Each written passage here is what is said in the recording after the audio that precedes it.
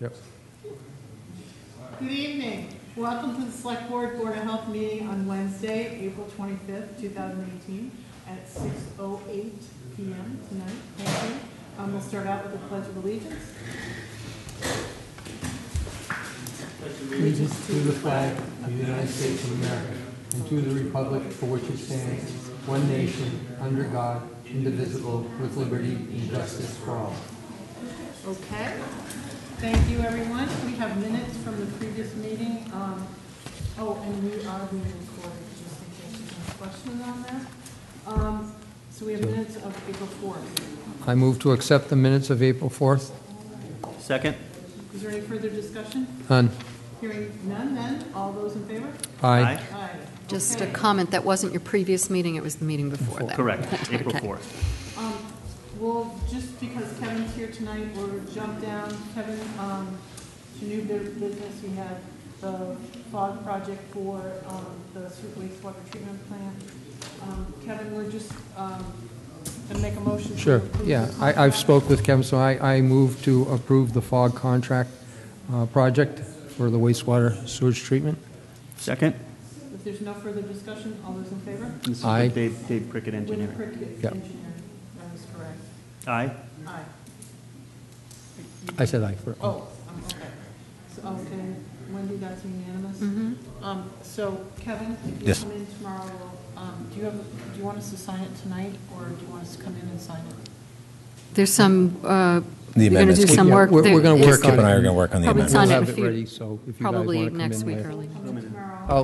When No, you it can- might take longer, correct? It won't be done tomorrow, correct? Maybe it will. I'm hoping to. Stay tuned. I'll see you all Monday, you know. All right. Yeah, just Thank let you. us know and we can come down and sign it, okay, Wendy? Yep. If you leave it out on the table, everyone will come. I have other things I've left out for a while, I want you to sign. Okay. So, Okay. Yep. Very cool. Thank you very much. Appreciate the support. Thank Have a good Thank night. you. Thank you. Good to see you. Bye. Good to be seen. Board of Selectmen announcements, does anyone have? Excited for town meeting. Yes, we have very limited time to get through things, so. Okay. The only thing that I guess it doesn't matter. I know that the sale of the land finally went through. I was going to talk about that. Are you going to talk about it? Want me to wait? Yeah, and you can join in when I get to Okay, that, because I have great. some things to say about that. Well, the only other thing I had was that Wendy and I went to the municipal vulnerability talk about that, too. preparedness meeting yesterday up at the FERCog. We were the first community to send in our report that had received a grant to write the report. And so we are going to be certified by May 18th, which is the deadline for the first up to $400,000 grant. Nice. And I met with Chris Curtis today to go over the culvert from Richardson's Candy Kitchen, which is Mass DOT culvert, across to Mill Village. And he is going to put together something. This was based on yesterday's meeting. He put together some ideas, and I wanted to shoot down a couple here. The first one obviously was our priority was designing and permitting of the replacement culvert. But he had also suggested a communications and evacuation plan for the dams from Great River Hydro. Carolyn, I'm sorry, can I just interrupt you for a minute? Sure. Could we talk about these at next week's meeting, because we have at 7 the Well, other. the only problem is Chris wants to have us agree what we want to focus in on, so we can Okay. start today. Can I give you my opinion? Well, my opinion was we want to stay focused on Mill Village. Yeah, I thought the first item was the most And- important. 'cause the emergency communications plan is the EAP is part of their licensing requirement. As of a year. Correct. It will be a year in May I can that they do have not submitted an EAP. So in other words, all the dams on the Connecticut River and the dams on the Deerfield River do not have an emergency plan. So if any event happened, none of the towns have emergency plans. But why would we spend our money, grant money, to do something Correct. that they're required by licensing? So I'm going to X that out right now. Right, so I just wanted you to agree to not that's not what we want to fund, because I've been raising Cain on every single meeting, and I'm going to go to the governor by next month, because it'll be a year. Evacuation plans, the schools have a really good evacuation plan. Right. Deerfield Academy, Eaglebrook, and Bowman, but we do need to do a little bit, but I think we could do that ourselves, and Right. I don't want to, again, I don't want to spend grant money We're on going to that. need it for the culvert. Right. So then we jump down to 3, which is the reverse 911, and again, we're paying for Code Red already. Right. I think we're gonna, Yep, we need to we're get good. people to participate more, but to spend grant money on that, that's something we can do Agreed. ourselves. But flood-proof the town's wastewater treatment plants. We could increase the size of the concrete, the pools and stuff. And then, oh, by the way, we need to reline them at the same time. So I think we could do some of the sewer treatment upgrades through the resiliency of this. So I wanted to follow up on that, but not maybe do it the first time around, Right. because we Just haven't think figured about out what we're going to do. We haven't had Prickett long enough to sort out with what we're going to do. The only thing with number 1, I'd just like to say that if you speak with them, not to, how do I want to say this, spend too much time on that culvert near Richardson's Candy Kitchen. That's 'Cause- DOT. That's DOT. Right, okay, because the culvert itself is fine. It's just once it gets from one side to the other, there's no Right. place for it to go, and that's the issue, Exactly. okay. But Yep. it's DOT. Right. And Wendy and I found out that Well- we can partner with DOT, and they can apply for their own part of this project. I don't think that they will probably do anything. I'm not that they're unwilling, I'm just saying that there's no need right there. So I don't know how far into that marshy area that DOT can deal with. Yeah. You know what I'm saying? They own probably 10 feet in. So, but what's so Yeah. great about this program is that it's really flexible. It Right. covers the upfront engineering and permitting, That's huge. which usually, how often go to town meeting and ask for $100,000 or $200,000 in engineering and permitting and say, well, We can't maybe afford to do we're, the job. well, maybe we're gonna get a grant for this. This covers the upfront Right. costs. And then secondary, they're having another round in July, and we can apply for implementation in July. Right. And there still is not gonna be very much competition, because there's not many towns that are still in Lead the edge pot. of that. So we are gonna have at least 2 rounds where we should be successful, no question. So. Carolyn, watch out. Well, I'm No, really. no, no, I'm talking about him. I'm- So I'm kind of really excited, and then I wanted to have Chris talk with Prickett, once we get going with Prickett, and then we could figure out what we could do on the sewer treatment plants under this grant, and that would be really huge. So do I have a kind of agreement to Yeah. call Chris and Yeah. talk to him about that? When you say Number 1 for the sure. the number 5 about, are you just talking about arming the plants from flooding? Well, one of the things you would do is, remember the pools are decaying, the concrete needs to be replaced. Yep. So what you do is you would build up the sides of the ponds or the pools or Okay. whatever, and for more resiliency, and then, oh, by the way, we have to reline them because you have to have contiguous. And that's how we could take care of some of the The agenda's replacement of the concrete. We can work on it. It sounds like a stretch, but yeah, if it would work, why not? It would work, Okay.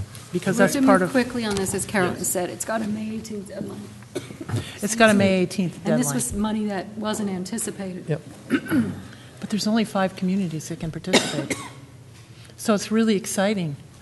I mean, To be on the front end of that. Thanks. yeah, well, this is Have what the work we're, pay off, yeah. this is what we were supposed to be doing, but to have it pan out so quick was unbelievable. So that's really exciting. So we'll take care of that. Good. But this covers the gap that the federal government, by the federal government pulling back its funding, the state has stepped in, and we've just been able to take advantage of it, so it's wonderful. So that's really good. Okay, Board of Health? Okay. Everyone keep checking for ticks. Town administrators reports. Okay, well, I was going to talk about that, but you talked about that, the Oh, no. vulnerability report. That's okay. No, I wanted you to Okay, Well, I we're got good. excited We're good on that one. because I met, like I said, met with Chris today, and he's ready to go on it. Yeah, so. he sent this to me, so I'd seen it earlier and told Oh, him okay. I'll talk with him about it. And I gathered what you said tonight, all of you. So, you know, we're looking for a new South County Senior Center director, and we received 10 applications, and I think with the BOO, we've worked out that the town administrators will take a first look. And Diane Cornwell was here today, and I'll talk about her in a minute, but she's looked at them and she's given some feedback, and Great. Brian and I are meeting next week, Brian Domina, the town administrator in Whately, to review them and pick those that we think should be interviewed, and I'm deferring to the Oversight Committee as to who's on that committee and how you want to proceed from there. Yeah. And Diane will help with questions as well. Why don't I just talk about Diane for a second? Yes. I think I you've was just already, gonna you say- have talked about her. She is the retired director of the Bernardston Senior Center, who you've agreed to, and I have a contract for you to sign. You and the BOO have agreed to, the Board of Oversight, I feel like we should explain what we're saying Yeah, at what our it is. meetings. Yes, Board of Oversight. The Senior Center Board of Oversight has decided to contract with her, agreed to contract with her. She's been enormously helpful so far. She has a lot of great ideas, and I'm sharing with her lots of information that I think will be really helpful for the growth and development of the senior center. But we have a contract in front of you, or I have it right here for you to sign if you. I feel like we just you've got the need. scope of services in your folder, so you can see what we've come up with. I feel like we just need to, just for a couple minutes, where this all came from. Is Trevor and I last year Yeah, had you gone talked up about this at to the previous seniors, meetings. yeah, to a senior center, and Bernardston has a 5-day-a-week program. They have transportation. They just do so much, and Diane has been able to find grants and knows what's going on, and so it's really important I think, for us to do this master plan of senior services and work, hopefully the $25,000 for the church senior center feasibility study will pass at town meeting, and she will do a master plan of senior services that will identify the space needs for programs as we move forward, and then we can look at once we get the church, we'll be able to look at the church, look at the senior, current senior center, and figure out what we're going to do for space requirements and move forward and use our CPA money to fix up the buildings and have senior housing. And I mean, I just am really excited. So Yeah. this seems to be really, she's really wonderful, and I think she can work with the senior center really well. So if you agree to the scope of services, here's the I'll contract. make a motion to sign the contract for scope of services for consulting services for South County Senior Center with Diane Cornwell. I'll second the motion. Cornwell, thank you. Is there any further discussion? Nope. No. Okay, all those in favor? Aye. Aye. Okay, I think you're the one who needs to sign it. Yeah, which is, okay, I'll just, just want to give you a heads up that there is a meeting scheduled for next week because we have that poll hearing that's been rescheduled. And we also have another license hearing, and that's for Cheslick's Market. Okay. So, Next Kevin Wednesday. has a number of other issues he'd like to talk with you about, so I've got those on your agenda as well. If there's Okay. anything else, let me know. That'll be the second. I also No, just want- that's the first, right? Second. We're going to do it on the first. yeah, we were going to do it on the 1st because No, Trevor you're- can't be here. It has to be, it's a public hearing, it has to be on those Oh. dates. I thought you had They're it. in the newspaper. I thought you had already known that we moved that, but that's fine. Okay, then I'll skip that. All right, I'm good. We These should were make- set a long time ago. I did set it 2 We- weeks ago, I told you, but that's fine. It's okay. We're good. But the ads were already placed. No, they weren't, but that's okay. It's all right. Wendy, it's okay. Okay, I had the second, though. yeah, I never heard the first. It's all right. Well, We're good.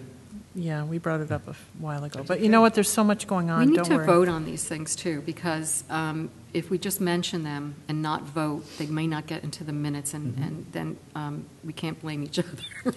We'll just No say, blame to go okay. around. It's fine, it's fine. All We'll- right. We'll have a quick meeting at 6 o'clock.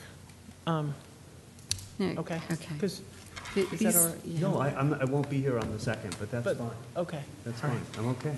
Feed into, do give us your input ahead of time. I will. Please do. No problem. keep it to a light agenda for that. We'll probably do some, because the first we have to keep set aside for second night of town meeting. Okay. So we couldn't meet then, unless you met earlier, but at any rate, these were long scheduled. Okay, let's move on. Let's move on. Okay, so we were likely, and this is where what you were bringing up before, Kip, need to have a special town meeting before mid-July we need town authorization for the closings, for the sale of the town-owned property in order to use the proceeds to pay down the debt. They have to do that within 90 days of receipt of the money. So, Really? yes. So we closed on the Baker property, New England Natural Bakers, last week. We've got that Yep. letter and the amount, I think, that I was payoff for that. Shouldn't use the term payoff, but paid for that. And we expect the closing on Parcel C, hopefully to happen within the next several weeks. I need to get on top of our requirements for expedited permitting, make sure we do all that correctly. I know that they were doing the 21E. They were scheduled to do the environmental assessment on that property per the bank requirements. But you had something you wanted to say about all that? Well, if the towns receive that money, it just get put into the general fund, and if there's adequate funds, does it really matter? Who's to say what check went to pay off that loan? Do you know what I'm saying? I don't believe we can use any old money to, I think we have to directly, Ask permission to pay off that loan? Yes, well, and yes, we have to do Okay. that within 90 days. We have to get authorization to do that. From town meeting Yes. to pay it Yes, apparently this was something that came up in 2014. off. Okay. And Barbara had spent a bit of, when the borrowing happened, or when you signed, is that when you signed with New England Natural Bakers? So there was knowledge of this and discussion about this in 2014. It's because we have been paying $130,000 of our operating budget goes towards The debt. debt. And so what we want to do is take the money from the sale, both parcels, and Yes. And the Finance Free up. Committee has asked that we Free do up, that. yeah, Yes, they free very up. strongly. that operating budget money. Well, not- And the only way we And- can do that is to pay off, get permission to pay off that note. Well, I did some math today, and we would save about $34,000 a year in interest alone by paying that down. So Absolutely. it's a good benefit for us. Well, and it also frees up our money in our operating budget, which Well, you know. True. is important as Right. well. So I think it's, I Okay, mean, so I just think a there heads isn't up. anybody that questions that we should pay it off. Right, it's just that we do need to have the, Okay. So we have to go, Special town yeah, meeting. okay. and So so And the we're clock not is gonna- ticking because Yep. last week was the first closing and hopefully, Yep. but the we're not- mid-July will be the third, 90 days. So we're not dealing with the first closing at this town meeting, because it was too We- kind of we soon didn't to know the if it was warrant, gonna right. happen. Right, exactly. So Yes. we're going to deal with it all. Both of them, together. correct. Perfect. Yes. Okay. Okay. So I have before you tonight, and we'll hand out tonight the guide to town meeting, which has the warrant with the motions, and we were going a bit around quite late this afternoon on getting the motions finalized relative to the marijuana article, so I popped those in. We may need to look at those, they may be a little off, so We'll we'll go do that through tonight, those. because I'm planning to bring it to the copier place in the morning to make 350 copies for town meeting, Okay. anticipating a crowd, unless Good. you have other thoughts about that. I was going to talk a little bit about the liquor license issue, but we can do that when we go through and you assign the motions, if you would like to do Okay. that then. That's fine. That, I'll stop here. So do we want to do the conflict disclosure and the police cruiser that goes down? Yeah, why don't we just vote, why don't we go down, why don't we do the next three things? Right. We acknowledge this conflict disclosure, the vote on the police cruiser, and the comment on the appeal, And then ZBA it'll free us appeal. up to work on the warrant. Yeah, and then we can just go Okay. back and do the warrant. Okay. So, Do we actually, we just acknowledge the conflict disclosure, right? Do we not vote You on make a anything? determination and sign it. You can read that determination there. Yeah, I've seen this. And I did ascertain it does need to happen at a public meeting since it's. Do you want me to you're read this page? A group. Yeah, I guess Okay, so. so let me read the page. Disclosure by non-elected municipal employee of financial interest and determination by appointing authority as required by General Law, Chapter 268A, Section 19, municipal employee information. So this is for Chief of Police. Municipal agency is the Town of Deerfield Police Department, 8 Conway Street, South Deerfield, Mass. This is for Chief John Pachurik. My duties require me to participate in a particular matter, and I may not participate because of a financial interest that I am disclosing here. I request a determination from my appointing authority about how I should proceed. The particular matter is, I've been advised that my parents, John and Sharon Pachurik, have invested funds in the Sugarloaf condominium project, thereby creating a financial impact of a direct family member. As Chief of Police, our agency has been receiving noise complaints and traffic control complaints from abutters.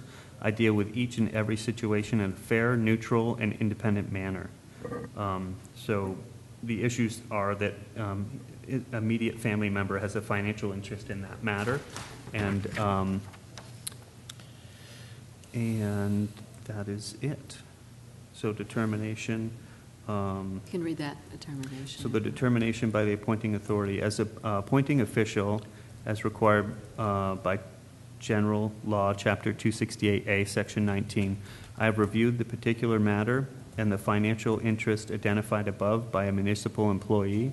I have determined that the financial interest is not so substantial as to be deemed likely to affect the integrity of the services which the municipality may expect from the employee. And this is for Chair Carolyn Ness to sign. So you would vote to authorize her to sign if you find that. I make a motion to authorize Carolyn Ness, Chair, to sign the Conflict conflict determination. disclosure. I'll second the motion. Is there any further discussion? None. All those in favor? Aye. Okay.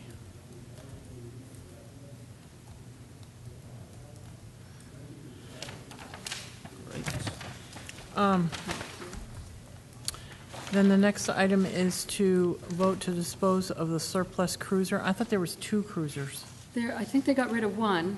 Oh, they already did? Okay. Yeah, sure. So this is just one? This is another one. Well, I thought there were 3, actually, and they got rid of 2, and this is one. I'm not really sure. I thought there I'll was, put it last. I thought there was 2 this week, no? no, it hasn't. I This saw is it all I said had. 2 cruisers, but this one. Yeah. How about I make a motion to authorize the police department or whoever to dispose of the surplus police cruisers? Yeah, let's Second. let's make it Plural, plural, just in case. just Yep. in case. Yep. Is there any further discussion? No. None. Hearing none, all those in favor? Aye. Aye. The ZBA comment form for an appeal, it's not really our purview, so my just say suggestion would just be no comment. No comment? I have no comment. Well, this came around, and I said you don't have, I don't that they underst- want, yeah. you had a different thought about it. We don't really have any jurisdiction, so I No. was, So this is, No comment. yeah. just to clarify, this is, So appealing the building commissioner's letter dated. and I've read the letter, and so this is just for him to go before the ZBA, right? Yep. For an appeal? Yeah, about water issues and So I leave it up to them. yeah, I don't mean, know. I don't, once I you don't get know- involved I don't in know water, enough that's not about a, the issues, yeah. so I don't want to comment. No, I don't want it. I think it's better to say no comment. Yep. Yep. Okay, so we're all set on Leave it that. up to the Very good. experts.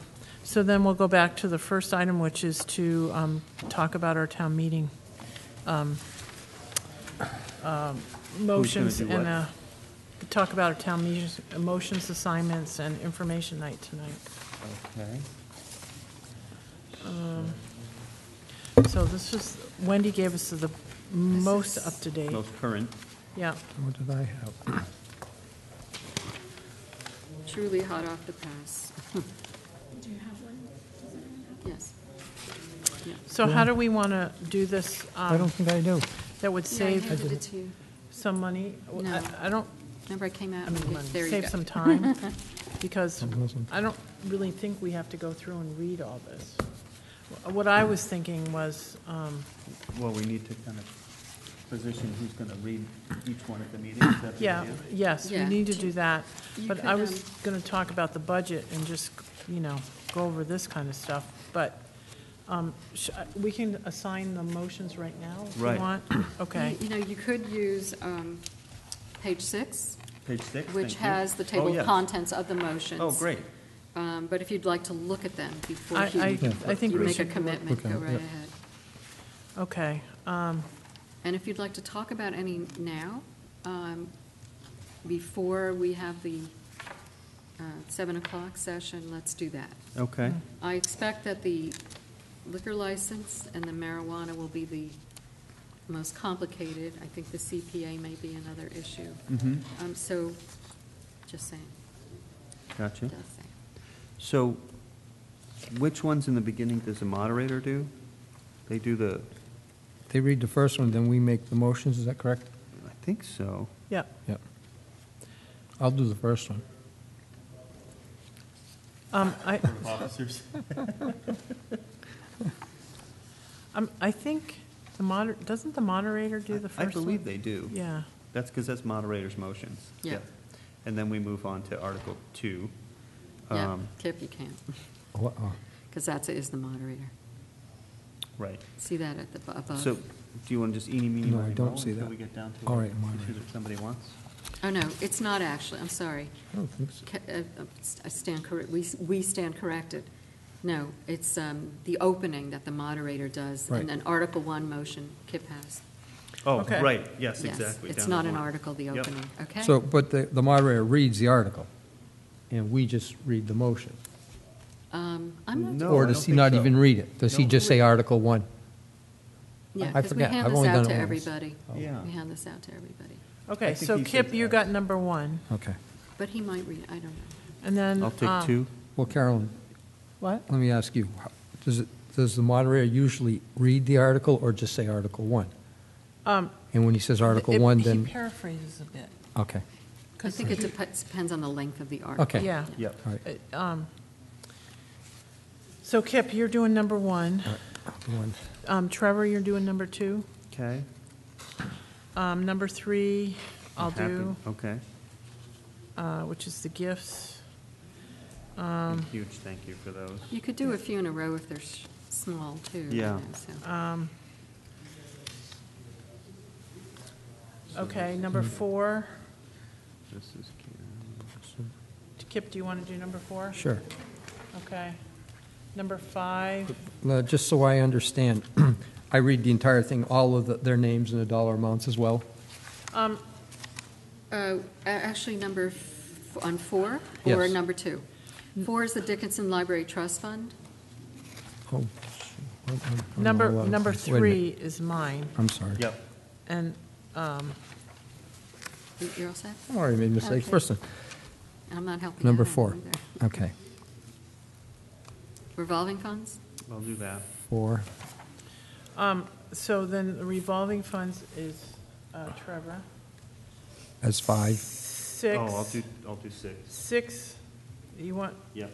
okay. Why don't you say for the, I'm becoming more mindful of people watching at home who don't necessarily know what we're talking about. Okay. If you wouldn't mind saying what the article's What they about. are? Sure. Yeah. So Article 5 is to see if the town will vote to fix maximum amount that may be spent during FY 2019, beginning July 1st, 2018, for the revolving funds established by the town bylaws for certain departments. So this would be for the recycling program, will be $20,000, the Parks and Recreation will be $75,000, and planning will be $25,000. And these are funds that we take in money during the year and then get expended out for different programs throughout the year. So these are just kind of fixing the limit of spending that goes out of those accounts. We will put this on the website. Hopefully, we'll have all the formatting and everything worked out by late tonight, and it will go Great. on the website. Perfect. So I'll do number 6. And- I'm reading 6. Oh, Yeah. then, okay, so I'll do number 7, which is the classification So, compensation plan. and then to back up, Article 6 is to see if the town will vote to raise and appropriate and transfer from available funds or otherwise provide a sum or sums of money for other post-retirement, other and post-employment benefits liability trust.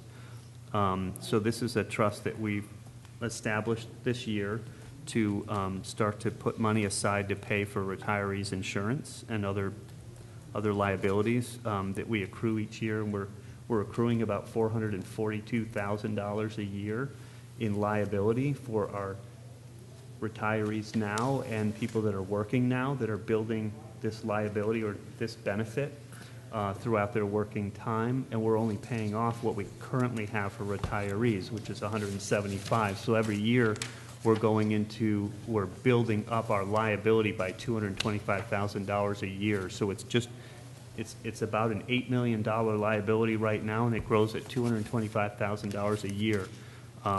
We recommended a policy to put 4% of our current, and this is not enough in my mind, but of our current amount that we're paying for the prior year on our on the benefit we're paying for our retirements. So 4% of $175,000 or so is $35,000, $35,278 for this year, which is woefully inadequate.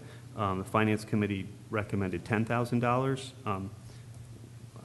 Again, I keep working on this item year after year to try and get that amount up because that mountain gets bigger every year. So that's kind of where we're at. Did you say that total liability was? Did you say $8 million. $8 million? Where did that $8.5 number million. come from? From the actuary who comes and does a study of how many people we have right now that are retired and how many people that are working each year and what the benefit we're going to have to pay on them as they live longer and they retire, say somebody retires at 55 or 60, right, the amount you have to pay them until they get on Medicare. Right. And so that amount just grows, and then the cost of the plans, and then if we're not investing the money, if we have no money to invest. So there's all these different numbers that kind of come together to affect that liability, and we could make a big difference on that if we start putting money aside. But in fact, isn't that liability is an accumulation of time, but every year so far the town has always paid these costs going forward. They've only paid for what for our current retirees, but have not put any money aside for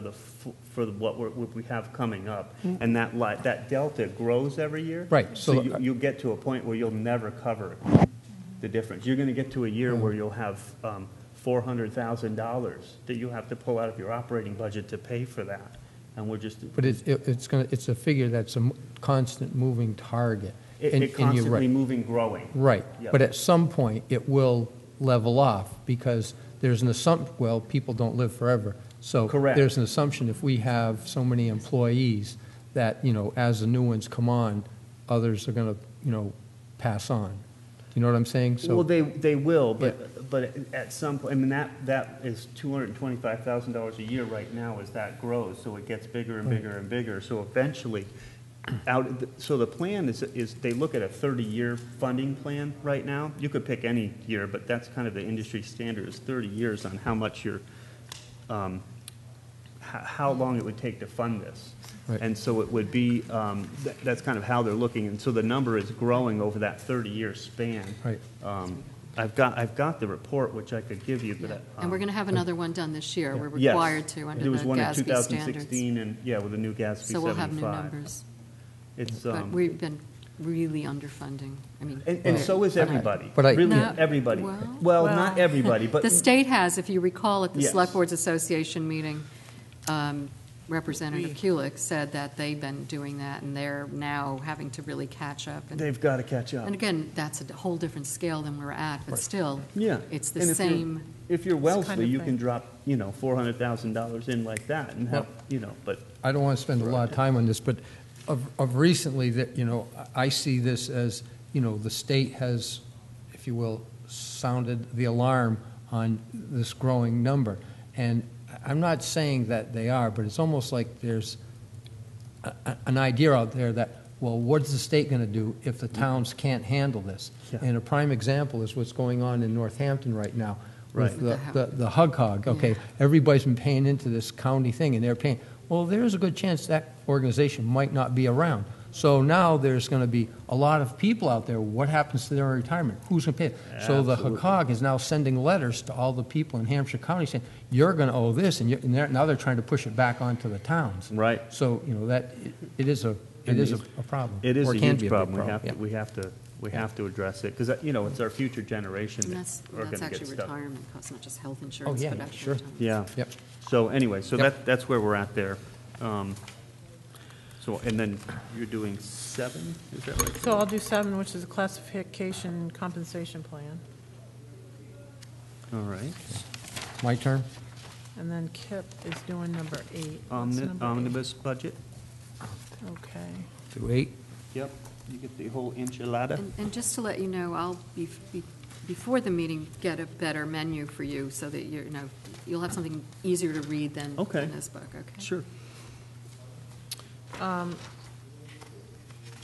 Has it? No. Number 9 is the establishing the sewer enterprise fund. We probably should, We'll have to because talk you're on about the, this a little bit. you're on the sewer, or we're on the sewer committee. Do you want to do this one, or do you Is want? that number 9? Yeah. I can do Yeah. it, sure.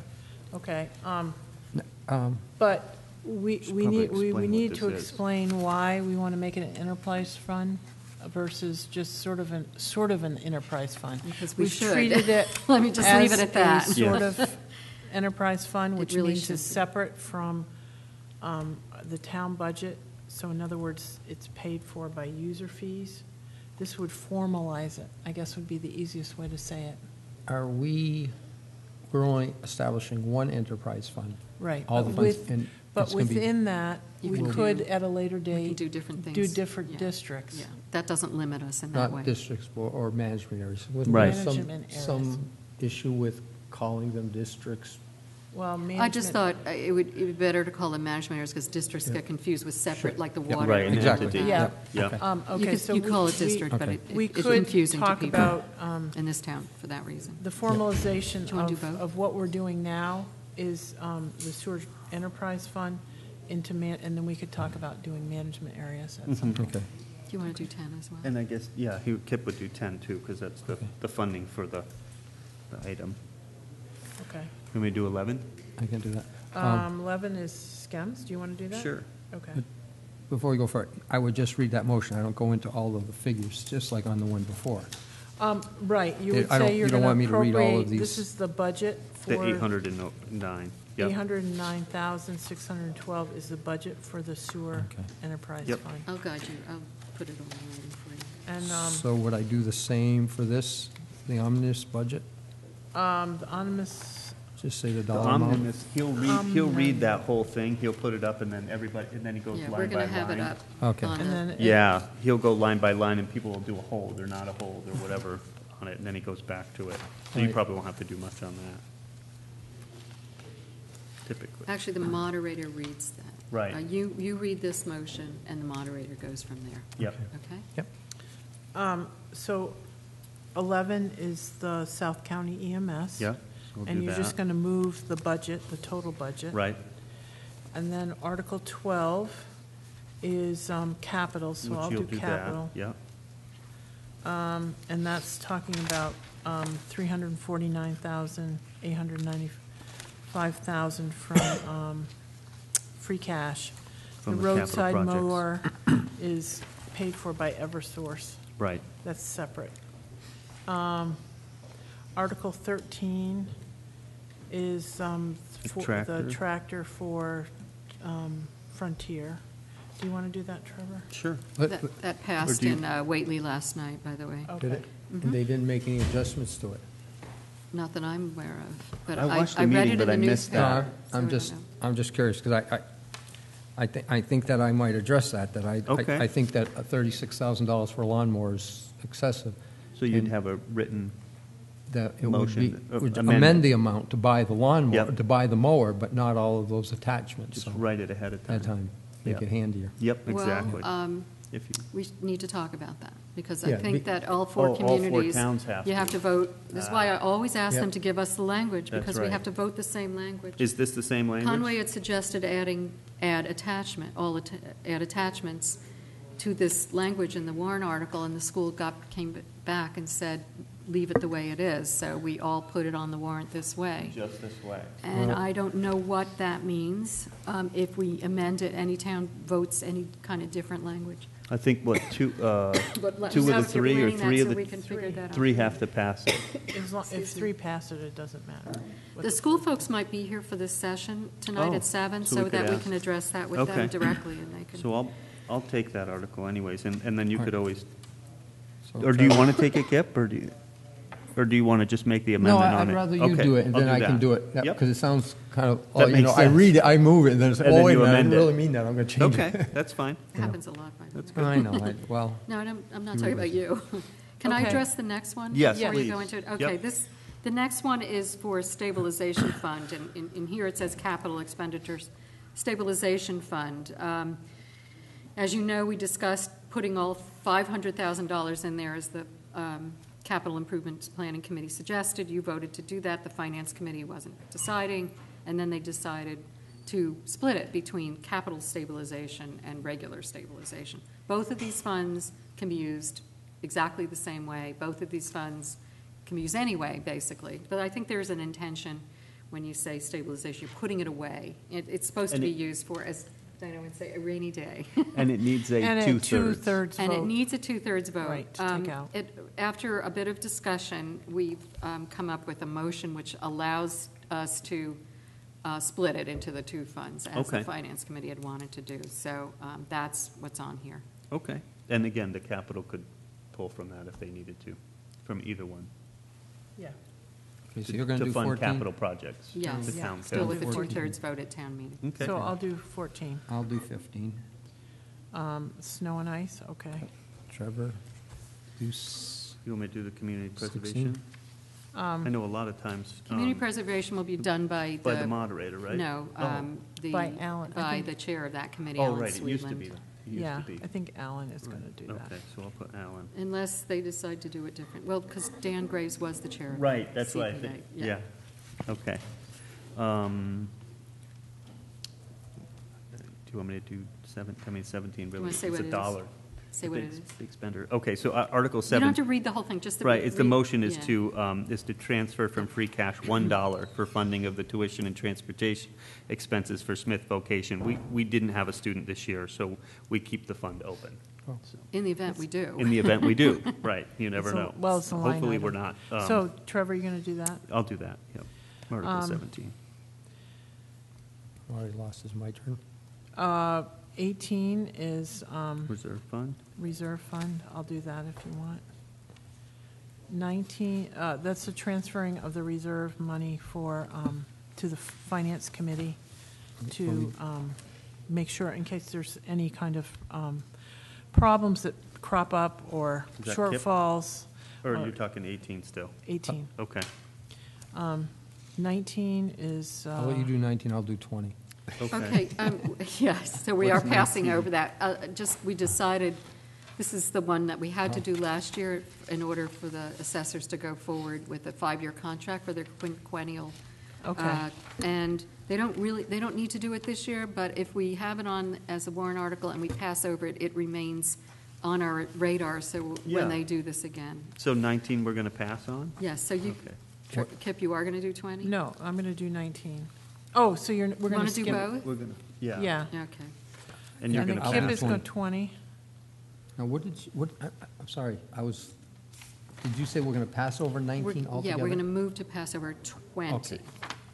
Okay, 20. so. That's for assessors to enter contracts up to 5 Okay, years. yeah, all right. So we're moving, we're going to move over.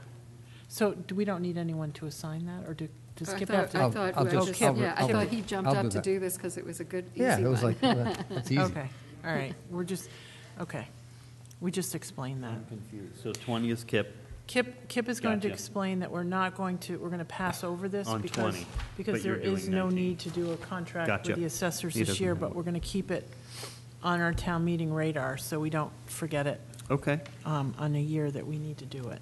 Yeah, unfortunately, it's one of those you do have to do every year as opposed to once you do it, you're set. Right. So we're Yeah. keeping up there. In the last year, didn't we have a little column where there were some remarks already concluded for us? I think there was. I'm sorry, I don't know what you mean. Under the, after we read the motion, there was some talking points as to. Yes, we can do Yes. that. Okay. Yeah, she's going to work on it. So I guess I'll do 21, which is really a housekeeping one. It allows us to manage simplify the abandoned funds. Yes. That's This is requested by the collector. Yes, I think unclaimed that was part of checks. the- I part don't of the think there's very Municipal much money involved, Modernization is there? Act. Okay. Right. 22 is to talk about work clothes and attire. Apparently, we have not accepted the bylaw where we could. Statute. There's a statute that provides for funding for our highway crews. So, Okay. So this is to clean that up. It, This is Bruce brought this forward, right? Bruce I brought don't, this one.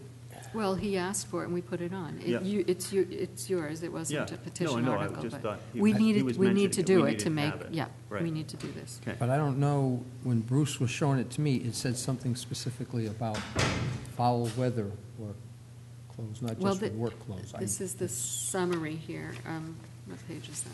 I'm just following the table of contents. So what article? It's Article 22, which should be General Laws, Chapter 40, Section 6J. This says we can, that's what, and so we 6L. can, work clothes and related attire, that's so we can buy the boots? And, because the other one said just foul weather gear. So in other words, we could only buy raincoats. Oh, Well, I will. So we'd have to I see guess what I was thinking Chapter that, 6. does it really limit it to raincoats? I mean, it Well, says Bruce- foul No, weather. look, I can have the chapter, I can Yeah, have the the section sections there 6L for and you 6J. to read them. All right. And I'll Okay. highlight it. We'll so do you that. know. That's the way Bruce. So was Okay. are you doing, interpreting it. All right. who's doing that one? Do you want me to do that? Yeah, okay, Trevor. Okay. All right. All right. 23 is, I'll do the mosquito district. That 23 is just so we can join the mosquito district for initial 1 year, no Yeah. cost. Okay. 24 is, I can do that. I probably, if I don't have some good talking points. I will give you some tonight and Okay, 24 I will do. Okay, Okay. let's skip. yeah, because this is going to be the complicated one. This is Mm-hmm. on whether we want to authorize additional licenses for liquor. Yep. And I think we need to explain to people, what kind of liquor licenses we're talking about. can talk about The that different, tonight. the different kinds, and Wasn't Why? it primarily off premises? It is. it is, Yeah. but, Okay. And it isn't that we have a demand that we want them now. We just want the ability to ask for them if the occasion arises. well, we actually have we have 3 applicants for 2 left, right? Licenses. 4 So for the 3, petition. I Oh, believe. 4 for 3. And they Oh, all came 4. in very quickly. 4 for Yep. 3, okay.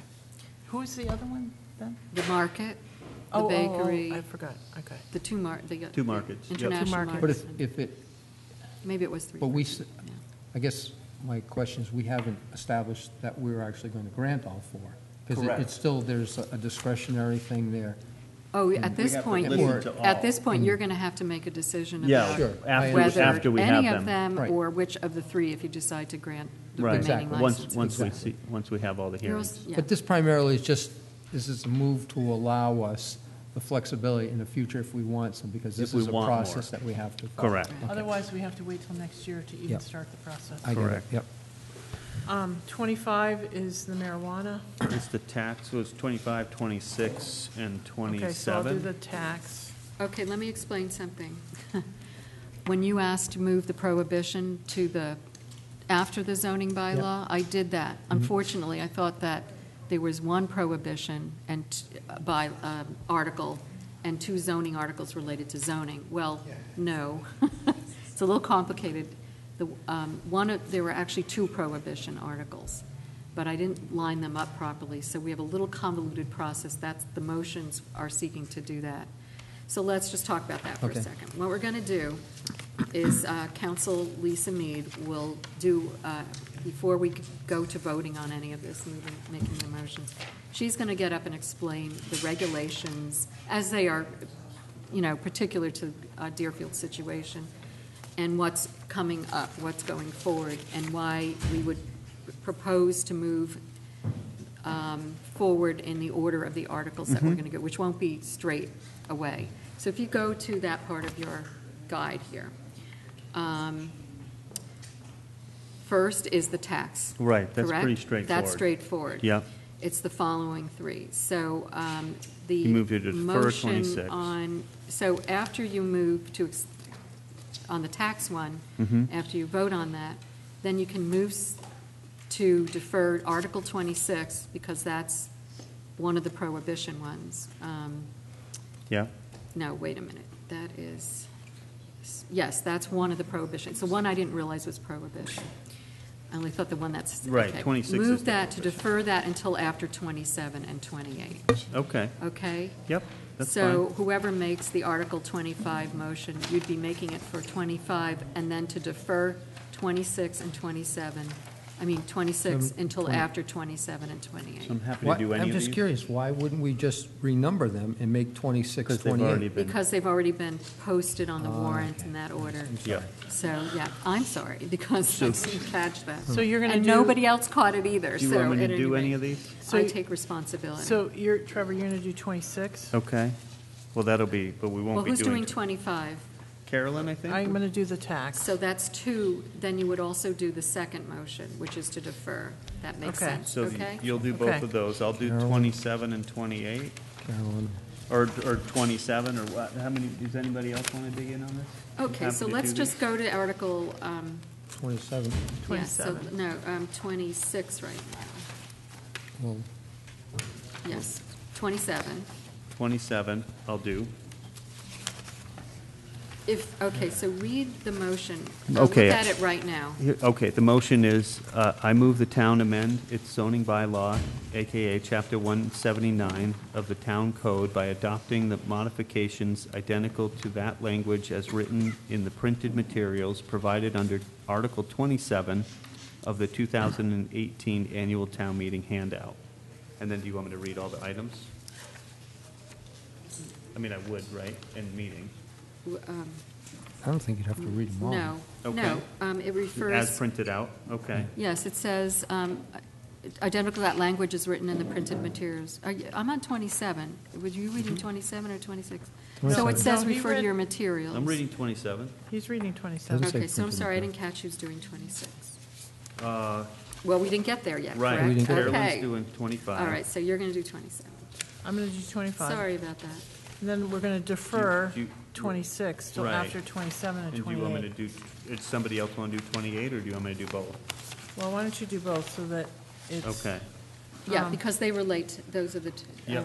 And then we no, can go back to Trevor. 26, which, does anybody want that, or do you want? This Oh, I is the, can- you'll do that, Kip? So 26, Okay. okay, so Okay, then. and again, and Carolyn, you're doing the tax? Yep. Yep.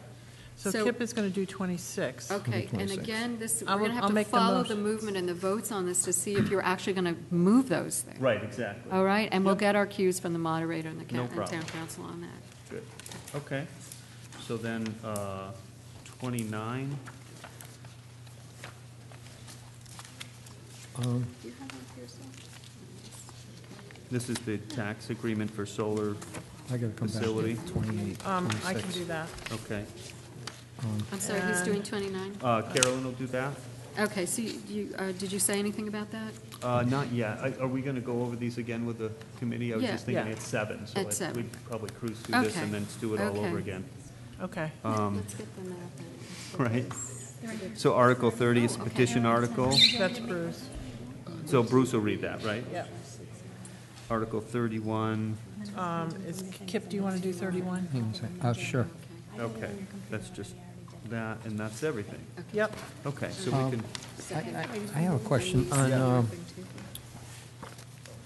just so I understand, it says this motion may be modified depending on the outcome of Article 27. I don't, That's where we're going to Yes. take our These cues are for the from public. I'm going to make some more. moderator and council on, as we go along on They're that. going to, that line was right at the bottom. right at the bottom? Yeah. Oh, okay, yep, And- gotcha. Now, is that because 27 is a, 27, What is 27? 27 is just setting up the adjust. 27 is the zoning Is bylaw. the zoning, setting that up. Yeah, that's what I thought. So Highland, and Article 26 is just So if the- 27 didn't pass, right? 26 and 28 are prohibition. They should have been. 27 is a prohibition? No, 26 and 28. I was explaining before that we should have moved 26 behind 27, to have the two prohibition together. It missed much of eyes. All right. It's going to be a little confusing, but we'll, What we're going to do Lisa's when we gonna go over... lay the groundwork Well, for when we it. go over this, Yeah. for the informational night, I'm going to turn this over to you so you can explain this, okay? You mean in 5 minutes? Yes. 5 minutes. 5 minutes. Okay. I can Great. I Did can you explain. do Article 30 yet? Yes. Yeah, Bruce is going to... Oh, yeah, Bruce will does do that. And Okay, then Dick right. will do 31. Okay. I can explain some of the planning board stuff on there. I don't know if John Yeah. Waite is going to be here or not. For the planning Planning board board, stuff. please. I Okay. think it's worth contacting him to, Yeah. yes. Yeah. Okay. Because I had, whether it would be him or you doing this, and council said, since you're on the planning board, and it's, the select boards traditionally read these, but if you'd rather he do that could Oh, happen. no, I have no problem reading it. I feel that I'd be better suited to interject about, how these votes went down and stuff like that. Yeah, he wasn't there. Time, right? Yeah, Step I up got a and good say. handle as Yeah, to how it all absolutely. came about, Right. so, Perfect. Okay. yep. All right, Okey-dokey. so we're ready for our informational meeting session. Thank you for coming, and we Welcome, will, everybody. start. Oh, good, Lynn is here. Oh, good, Yes. okay. Hey, Lynn. Oh, Lynn, thank you for coming. For coming. Actually, Mary and Lynn are both here, so why don't we could jump down to their Well, we have the warrant. projector Yeah. queued up with just the omnibus budget and the pie chart you would ask Okay. for. So just let me know when you want that. Why don't we do that that, up? so people can look at it?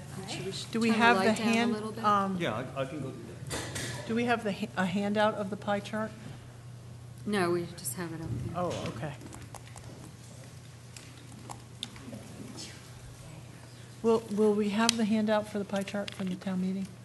or just- 350, no. No, okay, yeah. The you're accountant really probably right. didn't, and I agree with her, didn't really want.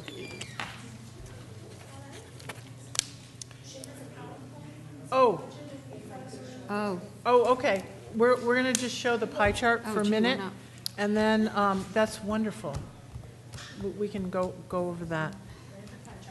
Okay. Start first if you want to talk about. I don't Oh, the know colors. if people can see this clearly, the but, colors didn't- Look at that. no, They're there, but they're- Trevor, can you just, Yeah, the colors are a little different. yeah, I don't know if we can, I don't know if we can't really make it much bigger, But but. we can talk it through. Yeah, yes. Okay, this is the budget that we vote on at town meeting. This is the 2019 budget. The big section of that pie chart is the part that we spend on our education. It's the portion that we spend on education.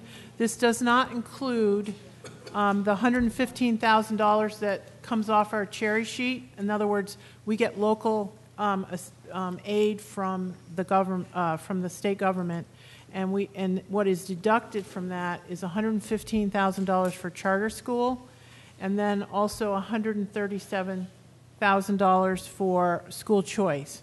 So if you add the $137,000 and the $115,000, it's approximately 68% of our budget is related to school expense. And Lynn, I guess, has some more details on that, so that's wonderful. The next, going up, that yellow, is the public works. That's about 7%. That's your snow plowing and road maintenance. The next little narrow one is our human services. And that's Board of Health, Senior Center, Veterans Benefits, and Veterans Assessment. So you can see that we don't really spend an awful lot of money on human services. It's about 1% of our budget. The next part of our budget going up is cultural and recreation, and that's about 2%. That 2% slice is the Tilton Library, the swim program, the rec director and programs, historic commission, and our Memorial Day expense. So that's that slice. It's kind of it's a little bit different color than mine. The next big one is blue, is the debt service, and that's all our principal payments and interest payments for, like the school roof that we just incurred, Oxford Pickle, that kind of thing. And that's about 4%. The next is the 5% is for benefits. It's FERCOG assessment, unfunded sick and vacation time, retirement, workers' comp, unemployment, group insurance, and Medicare tax. That's about 5%. General government is the next one, and that is 7%. Again, our public works, general government is about the same, 7%. And the general government is the select board and the select board expenses, accountant, town accountant, our assessors and their expenses, treasurer, collector, their salaries and expenses, our legal advice, contracted services, town clerk and the town records maintenance, any town office expense, general insurance, and our little boards and committee amounts of money. The next and last section is about 8%, and that's public safety. That's your police, your building inspection expenses, and our animal control officer. So that's about 8%. So you can see we don't have a lot of discretion to work with here where we deliver services, but we're going to explain that we're doing the best we can. This is basically a level services budget. Okay. Lynn? Oh. Lynn, did you want to come up and do your... we can jump down to the schools so you don't have to stay here tonight if you want. Lynn Carey is our... You need to come up and introduce yourself, Lynn, because people are watching this at home, so it would be very helpful if you came up and just introduce yourself. Good evening. Welcome. Thank you for coming. Oh. We weren't expecting you. Excuse me, but I don't know if your mics are turned up. It might be on. No, I asked them to turn it up, and they did. Oh, I'm sorry. You need to really speak into the mic. Everybody does. Could you not hear me? Oh, I'm really sorry. And you can actually should do this, not, yeah. I was right. Yeah, I had it right here. Yeah, they work in the... Okay. But this not... Do you want me to go over it again, everybody, real quick? No. Okay. No. I guess the no's have it. Okay, Lynn. Lynn, you can introduce yourself. Hopefully people can hear you. Good evening. Hi. My name is Lynn Carey. I'm the superintendent of schools. I understand that, and help me if I understand, the budget for the high school and the elementary school Are together. are together over there. Correct. They've been approved by our school committees. Yes. But I am here to ask you if you would like some more information on those budgets and what the drivers were to go up a certain amount. I don't think we went up that much at the high school, but so they can understand through pie charts exactly where the money for the schools are going. So what you have on your presentation is a discussion of The other pieces. of the 68%. Yeah. Okay, so why don't you go ahead? Okay, thank you. Thank you, yes.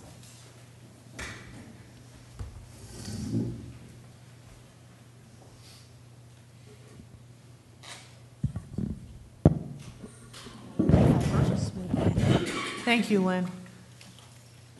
And again, thank you for coming. Thank you for inviting us. Oh, thanks.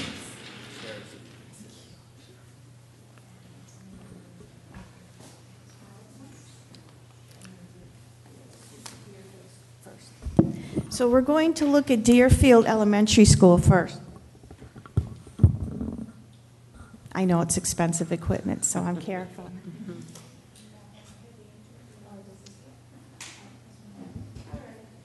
So you can see that everything we do is about these children here, the children at the bottom. What we do in all of our schools, but specifically we're talking about Deerfield, everything we do is connected to our district mission statement and our vision statement. And you can read for yourself what our mission is. Am I in the way? Yeah. Now you are. I wonder if it would work to sit and it might be best to sit with I that. guess I'll have to sit. Yeah, Would you do that for me? Sure. Okay, thank you.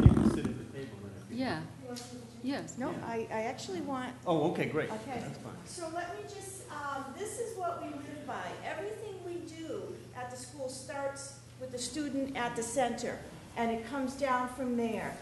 Our vision is what the work that we do together every day for those students. Thank you. So last October, we presented a strategic plan to the joint school committees, and they accepted it. What we're working on right now, because we're in a cycle of continuous improvement, we need to continually to make our schools better. We're working on our instructional practice, assessment and data analysis, and our special education services. And essentially that means we're working on the highest quality instruction available for these kids. We want to build their critical thinking skills so they can be problem solvers, not just people who don't think deeply about problems, that they can really solve problems. We're looking at best inclusionary practices for our students with learning differences that have special education needs. We want to collaborate around personalized learning. Each and every student that comes to us means something and has a life and will become a member of our community. And we really want them to learn to get that specialized attention in technology and assessment. And then we want to monitor their progress to make sure they're learning what they're supposed to learn, what they need to learn, and that they're continually growing. So this is some of the data that you're looking at. This year we have 401 students at the elementary school. Students with disabilities that are actually tested and diagnosed, 88 of our 401 students have some kind of learning difference that makes it hard for them to learn. So we have to accommodate and make modifications for that. 27% of our families are economically disadvantaged, which means, of course, they're living below a certain level for the number of people in their family. We have medical and therapeutic professionals, 7.5, are occupational therapists, physical therapists, speech and language therapists. Teachers, we have 39.5 teachers. That means 39 teachers and maybe one that works part-time, like half-time. So these are full-time equivalents. We have instructional assistants. We have 30 of them. We have 2 building administrators. We're choosing in this year 76 students are choosing to come to our school, and 21 are choosing to go out, and then we have charter school. So these are some of the budget drivers that we were talking about. The increases, salary-related costs, the cost of the collective bargaining agreement, and the COLA, the cost of living, that increase is $105,000. Teachers go up on steps. The more years they work, and then the more education they get, they move columns, and then there's increases. The central office expenses, are $13,000. And that has a lot to do with health insurance, as you'll see. And our health insurance has gone up $10,000 as well. Computer hardware is $15,000 in the school. Sewer charges, $5,320. And transportation, particularly for special education students, and the small increase that we pay every year. This is the last year of our contract with Gribco. We're going to have to renegotiate next year, and that's $4,000. Some of the decreases we found at Deerfield Elementary. We save $15,000 on electricity. We went up $15,000 on hardware, but we're going down $6,400 on software, which is great. Testing and assessment down $5,000, and other sped services down $1,500. When we talk about the computer hardware, we have to remember that the state of Massachusetts now has their high stakes, their standardized testing, the MCAS2, and it's all done on computers now. So we needed to upgrade to be able to serve that need. So the budget overview, the proposed budget for the elementary school is $5,613,939.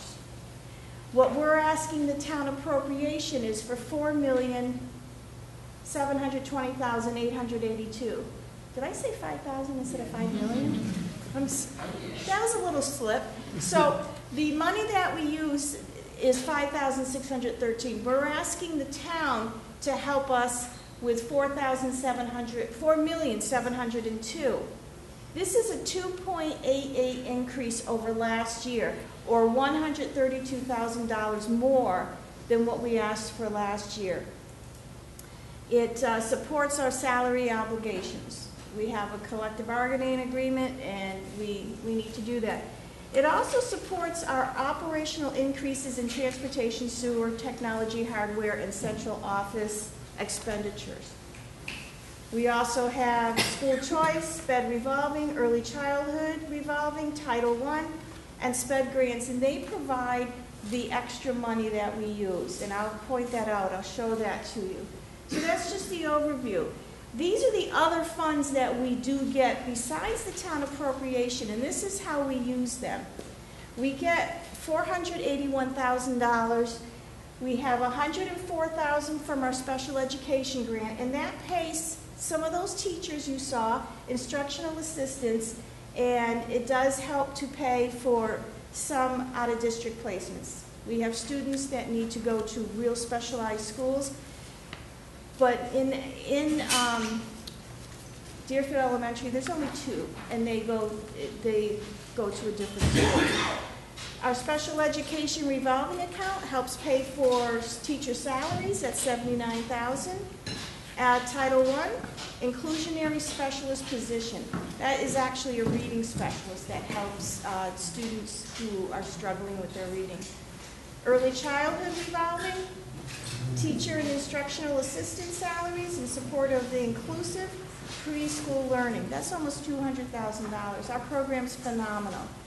We're always full. We have kids on a waiting list. They come in, they get a very excellent early foundation, which research is telling you now is so important. There's so much talk about universal pre-K. We're already there doing it. In school choice, in school choice we get $481,000, and that pays for a lot of our classroom teachers and instructional assistant salaries. So holy moly, that didn't come out well, did it? Uh-oh. Well, I can tell you that building and facilities is 7%.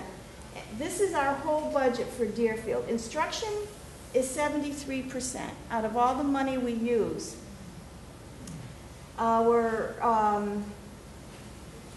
This is administration, and this is other expenses like transportation and nursing, and this right here is building and facilities. So we put 7% there, and then I just don't have the numbers. Is it coming out on that one? Oh my, how odd. I'll go to the other one and see. Let's see if they're all like that. Oh, my goodness. All right. Thank you so much. Thank you. So back to the last one. Let me just be clear on the last one. This is an instruction. This is, nope, the other one. Yeah, there we go. The proposed budget. Okay, going backwards. Arrow button, maybe. There we go. Instruction is 73%. Other student services is 5%. Administration, that's building level and central office level, is 15%. And building and facilities is 7%. This is the revenue that we bring in. The town appropriation and Chapter 70 funding is 84%. So they do support us incredibly. Over here, it's school choice money comes in. That's 8.6%. Here is our SPED revolving at 1.4%. Early childhood at 3.6%. Title I, 0.5%, and our SPED grant. So you can see that that extra money that we receive fills out the other piece. This is our proposed budget this is what our budget looks like. This is 15% of the administration. Yeah, this is our proposed budget. We're breaking it down into 4 areas, the 4 areas you saw before. So our administration is 15% of the whole budget. Building-based leadership and clerical services is 35% of that administration, 15%. School committee legal services, 1%. Superintendent business and finance office, that's the central office, 19%. District-wide information management and technology is 11%. And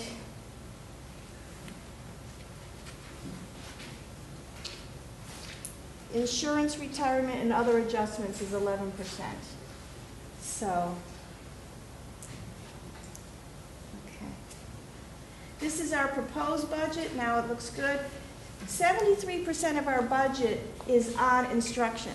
And how do we spend that 73% of your 86%? So the teachers get 65% of the budget. Medical and therapeutic services, 7%. Those, again, are OT, PT, that kind of thing. Guidance, psychology, and services, right here, 3%. Your instructional assistants, 15%. There's a lot of, a lot of concern that we have so many instructional assistants. Out of our 73% of the instructional budget, 15% goes to them, which isn't that major. Our technology hardware, 6%. And our curriculum, special ed, and early childhood directors are 4%. So then we move on to our buildings and facilities. And again, the maintenance of buildings, grounds, and equipment, 20%. This is only 7% of our budget. Heating and utilities, 37%. Custodian, 37%. And then our networking and telecommunications, telephone bills, internet, and then all the wires to do it, that's 6%. So that's how we're breaking it up. These are our other student services, 5% of the budget. Transportation services, food services, our crossing guard, and our health services. We have a full-time RN and a part-time LPN to help take care of the needs of our students. So, having said all that, we can't do it without you. What our school is, the community and the great things that are happening there, and the students that come out of that school and move on and then move into life after that. We couldn't do it without you. It's a great group of kids. It's a great group of parents and community. They're so proud of their school. And as a person who lives in Deerfield, it should be something that we're all proud of. So if there's any questions, I'm sorry it was a little messed up because of the way it printed out. Yes. Hi, I'm Lily White. And I just have a question about the building and maintenance monies. Are there, presumably, the buildings are always getting older. Is some of that money being set aside? I mean, is that money being set aside at all for future challenges around that, or do you end up just having to say, we need a new building when it comes time and we have to bite the bullet?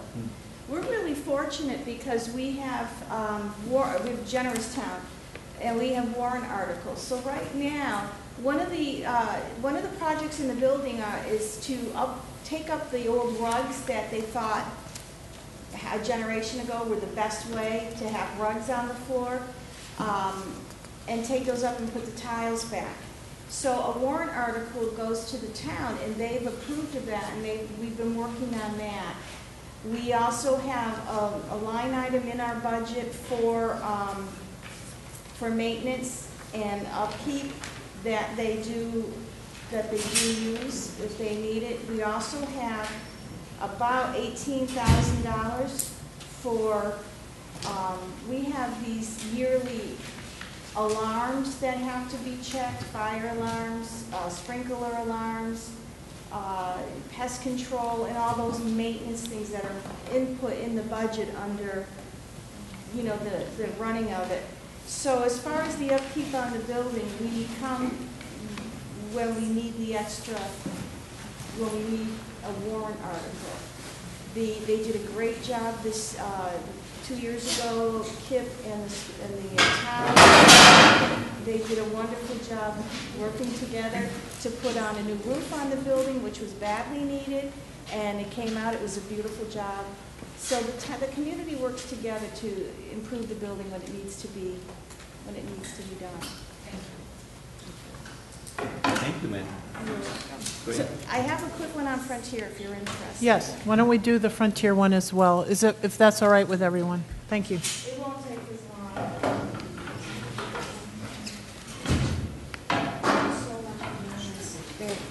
long. Okay, so this is our Frontier. I'll go more quickly with this one. It's a great school. We're not just a sports school, you know that. We've been getting a lot of great press for our arts program.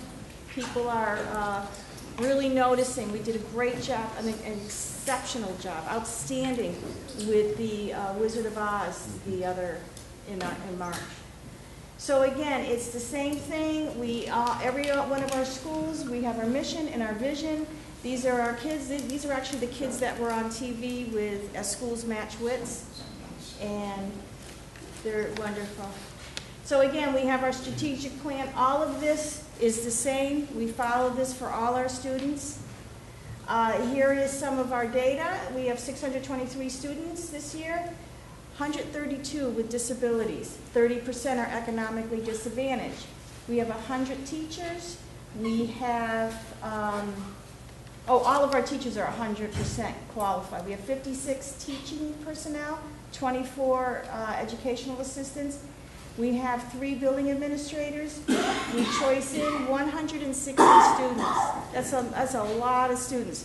160 students from our surrounding area choose to come to Frontier because of the reputation and the work.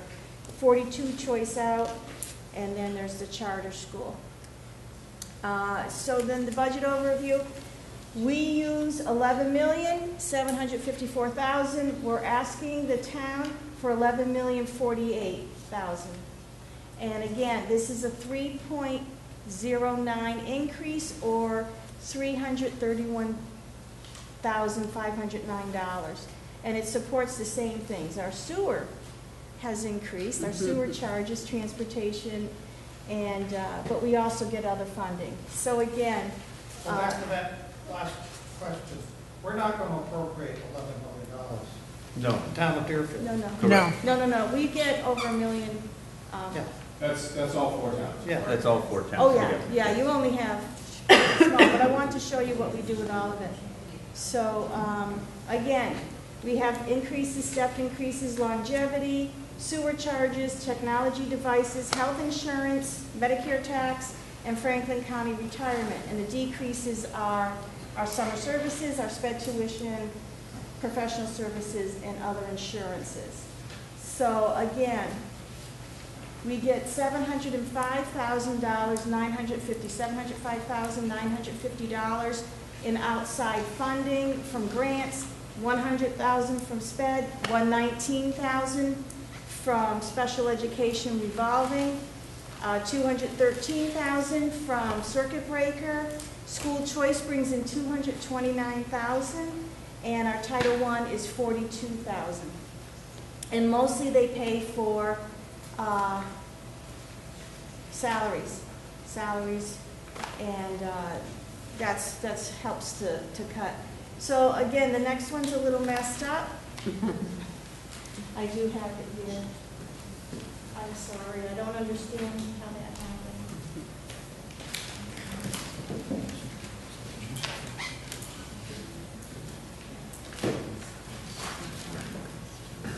So we have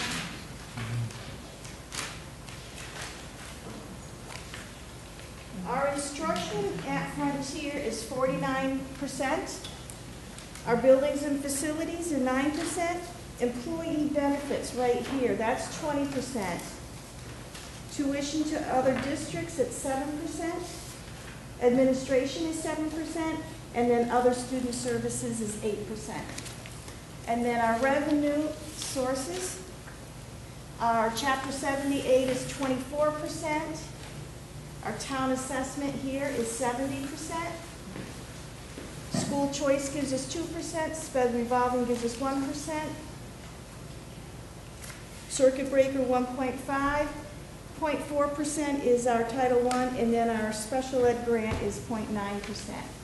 So the administration of the entire budget is 7% of all of what Frontier uses. And that is your building-based leadership and clerical services, 42%. Superintendent, business and finance offices, 42%. School committee, 3%. And then our information, district-wide information management and technology is 13%. Those are the guys that go around, the IT guys that fix everything and put things online. When you have a problem, they troubleshoot it and they fix it, the printers, all of that. Phones. So instruction is 49% of the whole budget at Frontier. The teachers and department heads take 70% of that 49%. We have medical and therapeutic services here, OT, PT, speech at 4%, guidance, psychological services, 8%. And again, our instructional assistants, there's only 10% of the 49% of the whole budget. Special supplies, maintenance, technology, and that is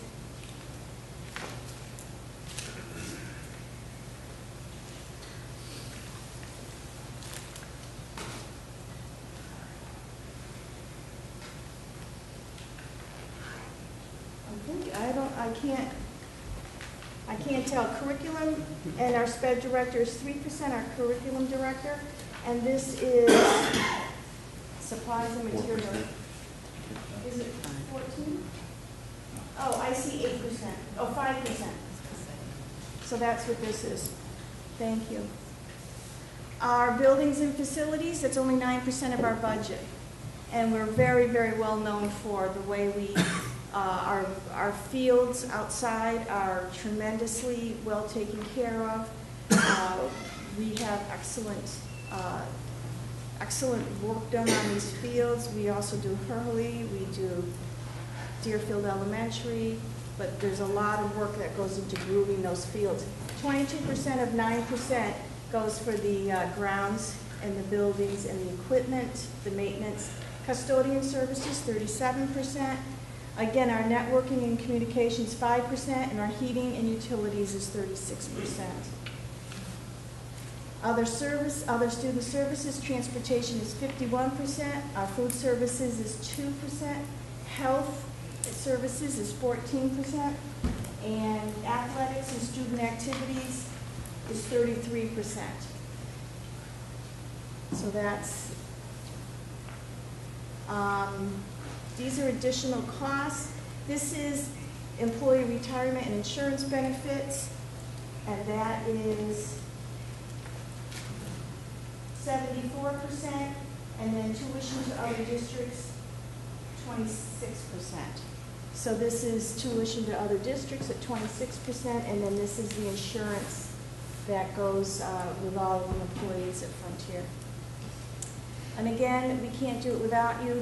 Again, we're a great sports school, a lot of school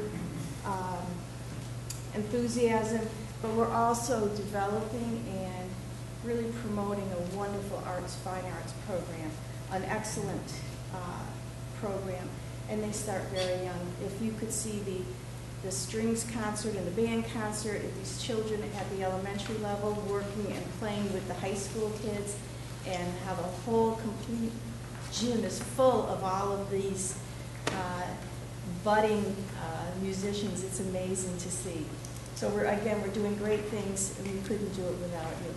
But every penny is spoken for, and every penny goes into a certain category, and that's how we decide how much to add and subtract. So, thank you. That's all there is. Is there any questions for Lynn?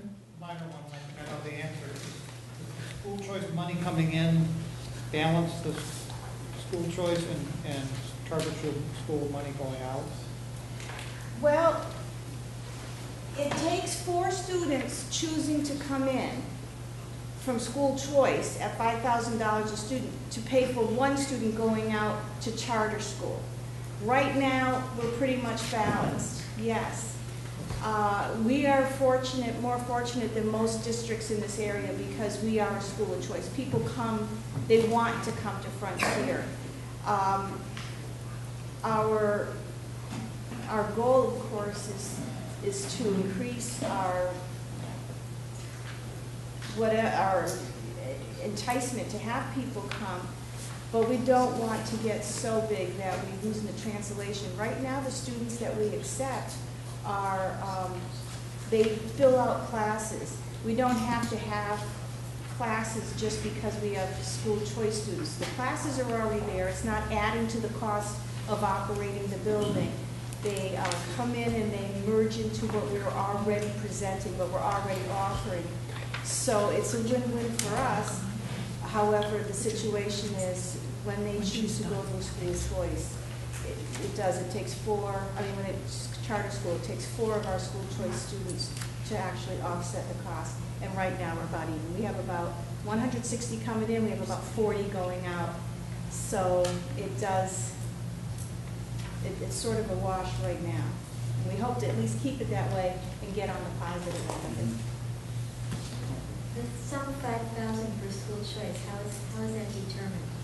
By the state. And it was determined years ago, generations. Needs to change. No, they have not increased the price. It doesn't account for, the state doesn't account for increasing in costs and so on and so on. No, it's been a flat price. What happens is each community receives money from the state based on a complication of a formula. Like Greenfield gets a little over $10,000 per student. Deerfield, I think, is $4,000 something. So if you have a student in Deerfield, we get $4,000 towards the price of, I think it's $17,000 now to educate a child in Deerfield. If you send a child from Greenfield into Deerfield, Greenfield has to pay that $5,000 to us. So, and then we receive $4,000, whatever it is, from the state for that child. It's short of what it actually costs us, but if they're filling in empty space in a classroom, that's okay. Greenfield does not receive their money, the $10,000. So when you go to do the math, the only real winner is the state because they never pay Greenfield, and they only pay us $4,000 whatever instead of Greenfield's $10,000 whatever. So there is no incentive because the only school choice really only occurs in Western Mass. So there has been no interest by the legislature to change that $5,000 flat fee, which does not cover our costs. So we have been really trying to work with the schools to make sure that we are not incurring additional costs because of school choice. teacher, that you would not run an extra classroom, in other words, for school choice children. Because yes, we're receiving money, but it's not covering the true cost of educating. And that includes teachers' salaries, benefits, retirement, the whole thing. So it's very complicated, and where we really get burned, and I would say burned, is, as Lynn indicated, it takes 4 children to cover one charter school out. We have no choice in charter school. In other words, if a child goes to charter school, we just pay. And no oversight, no reporting to us, no budgetary discussion. They just send us a bill and we have to pay. They don't have a Lynn come and do a presentation for us.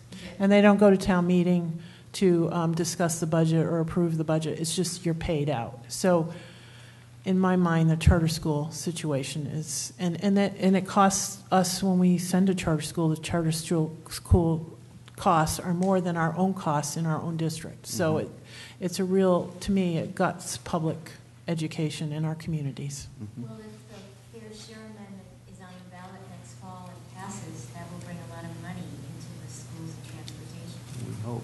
We hope. We'll see.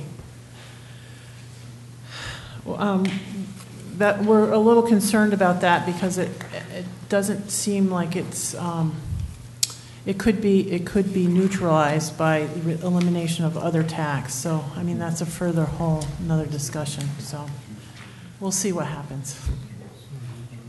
Yes. We're going to move on to the omnibus budget because we don't have much time if there's no questions for Lynn. Thank you, Lynn, for coming. Thank you for giving me the time. Yeah, thank you. So what we're going to do is just go over general government. Does everyone have the handout? Yep. We'll start with general government. What the selectmen approved and the finance committee approved all matches. Want us to ask questions? Sure. Yes. Please. Okay, why is the clerk, treasurer, collector salaries have gone up almost 10%? I guess they haven't gone up yet. Yeah. Tom, I think because we've had openings in that office. Right. Let me look at the. And Can you repeat the question? Okay. yeah, repeat the question. Why did the clerk, treasurer, collector salary go up $10,000?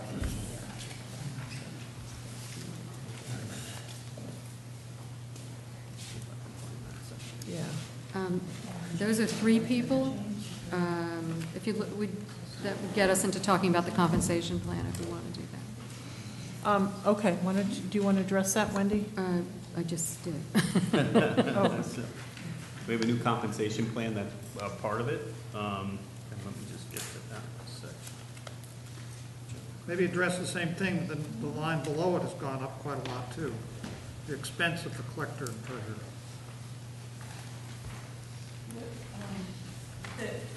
Yeah, Brenda, did you want to come up and? Brenda Hill is our town accountant. Yeah. She has all the details with her.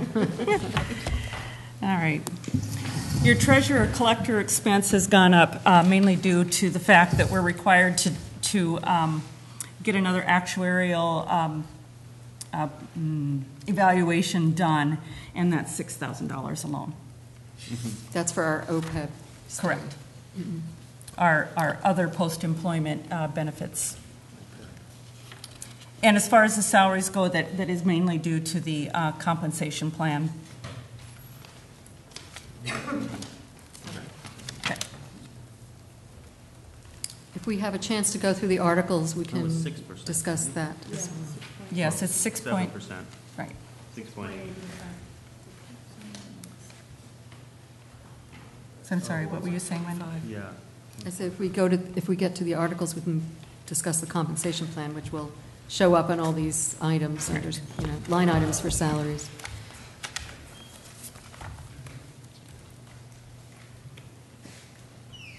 Okay.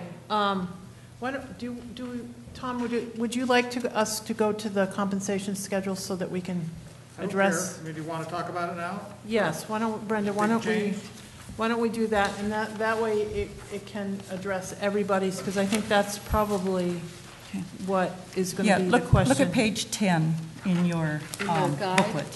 These will also be handed out at town meeting.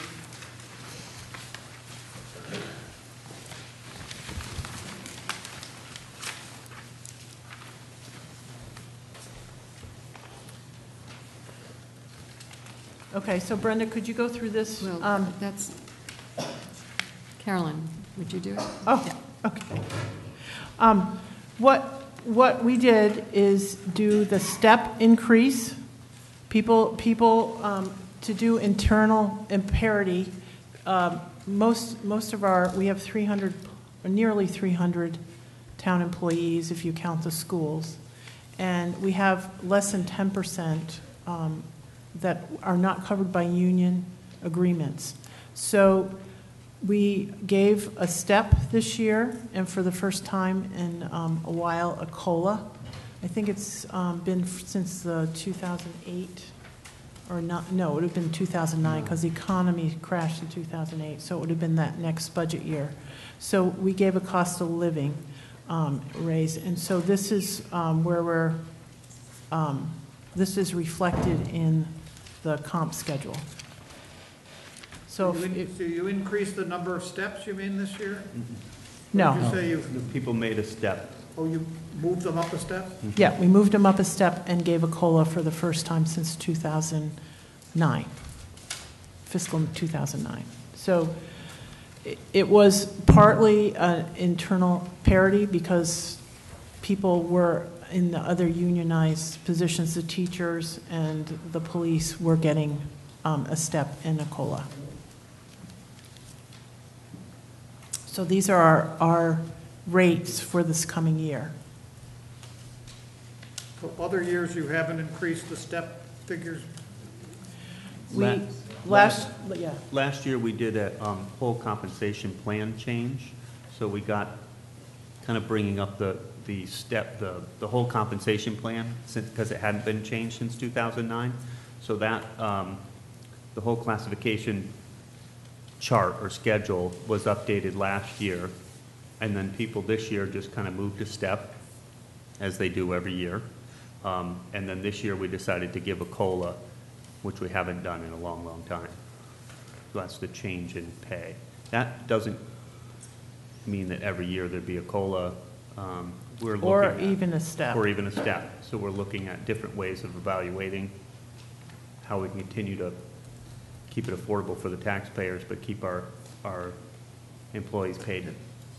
And most people. Move your mic a little closer to your mouth, please. Better? To most people, I'll bring my old, I'm going to channel Mark Russo. Everybody on the finance committee remembers Mark.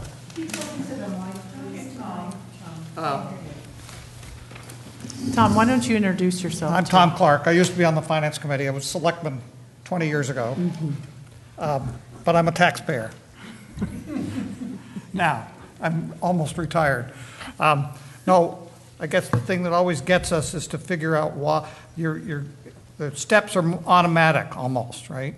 There are evaluation done from the people increasing steps? Tend to be, yes. So it's almost like a cost of living increase. Not really, because what was happening is people were moving up on steps, and we hadn't done a cost of living in a long time, so everybody kind of dropped off.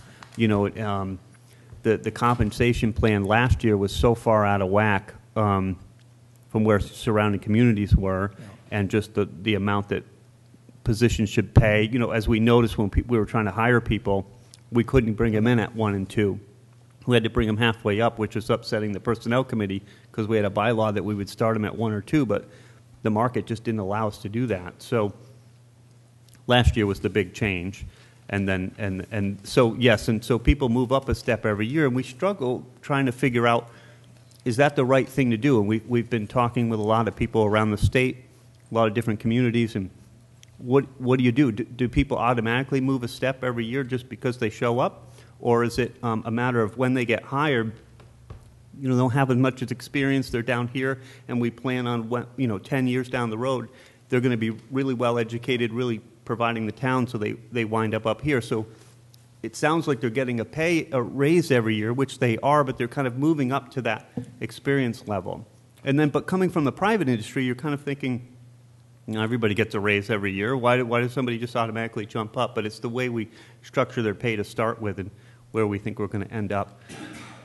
Still have a struggle with that, but it's kind of the one of the So what do things you we're do trying with to tackle. people that are here like 20 years and they're still So- at step 10? Correct. Do So go they only get a extra? COLA, and they haven't gotten, if anybody's been at 10, hasn't gotten a raise, if they've been at that top rate, only a COLA.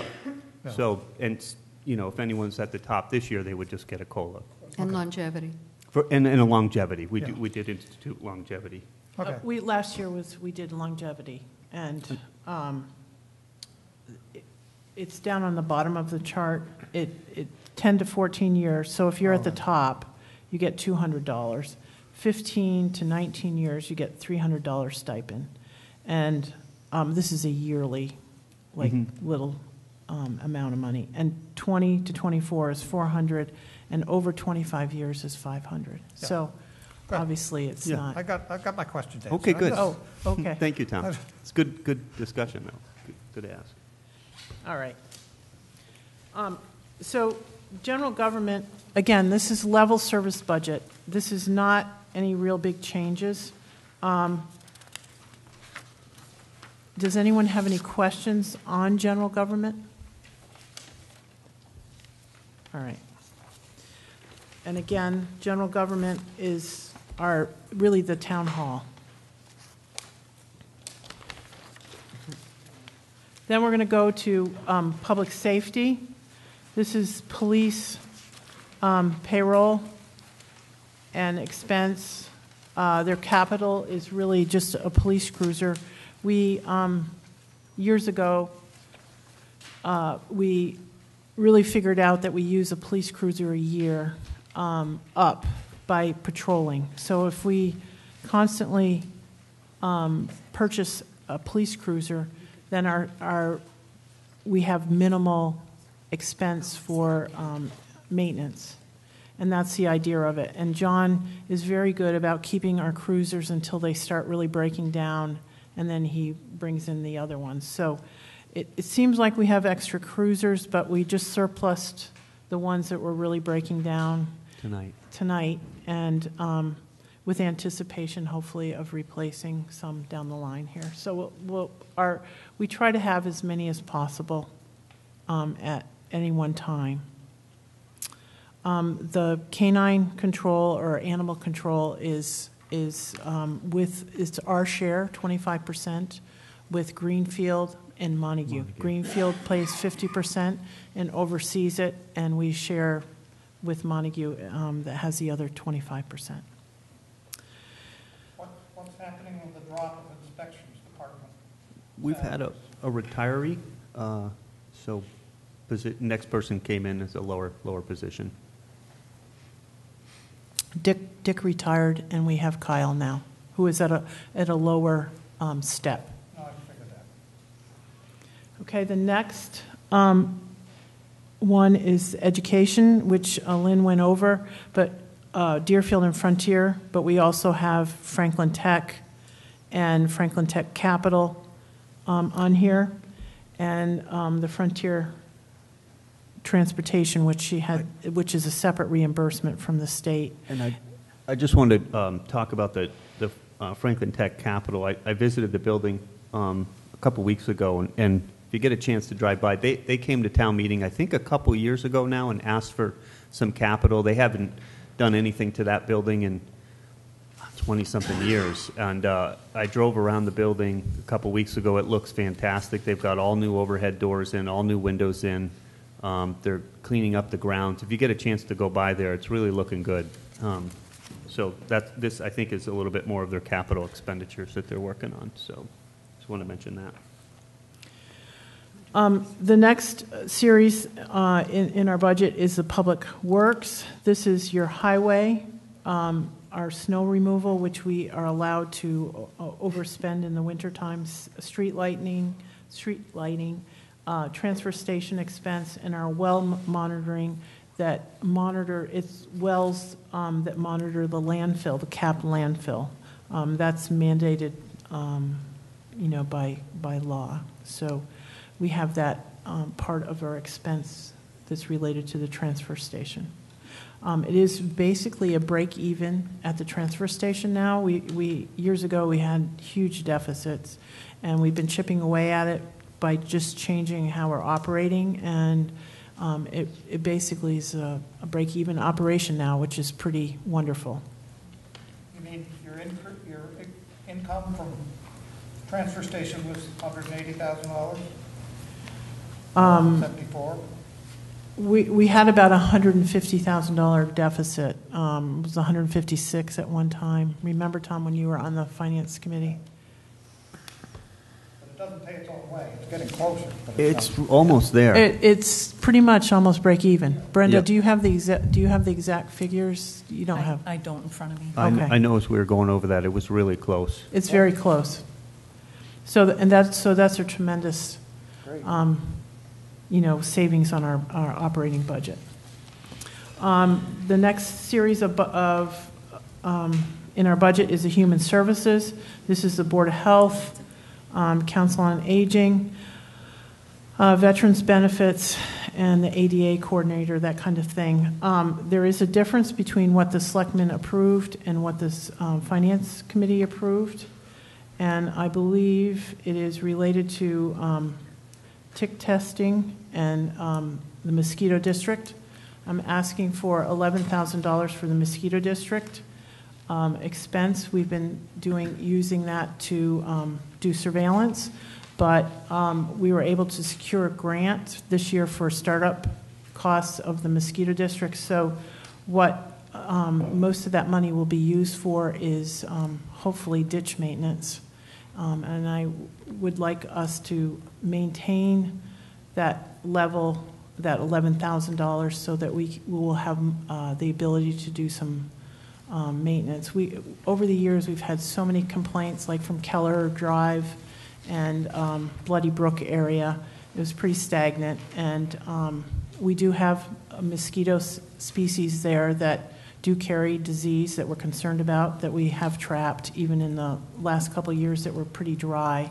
So the idea is to do some work through the district, because if you have a district, you are able to do ditch maintenance because you're exempt from most wetlands regulations. So, and the other reason you would support the mosquito district is because that is your conduit if there was some kind of emergency that CDC money would come to us. So it's going to cost us $11,000 to join the district?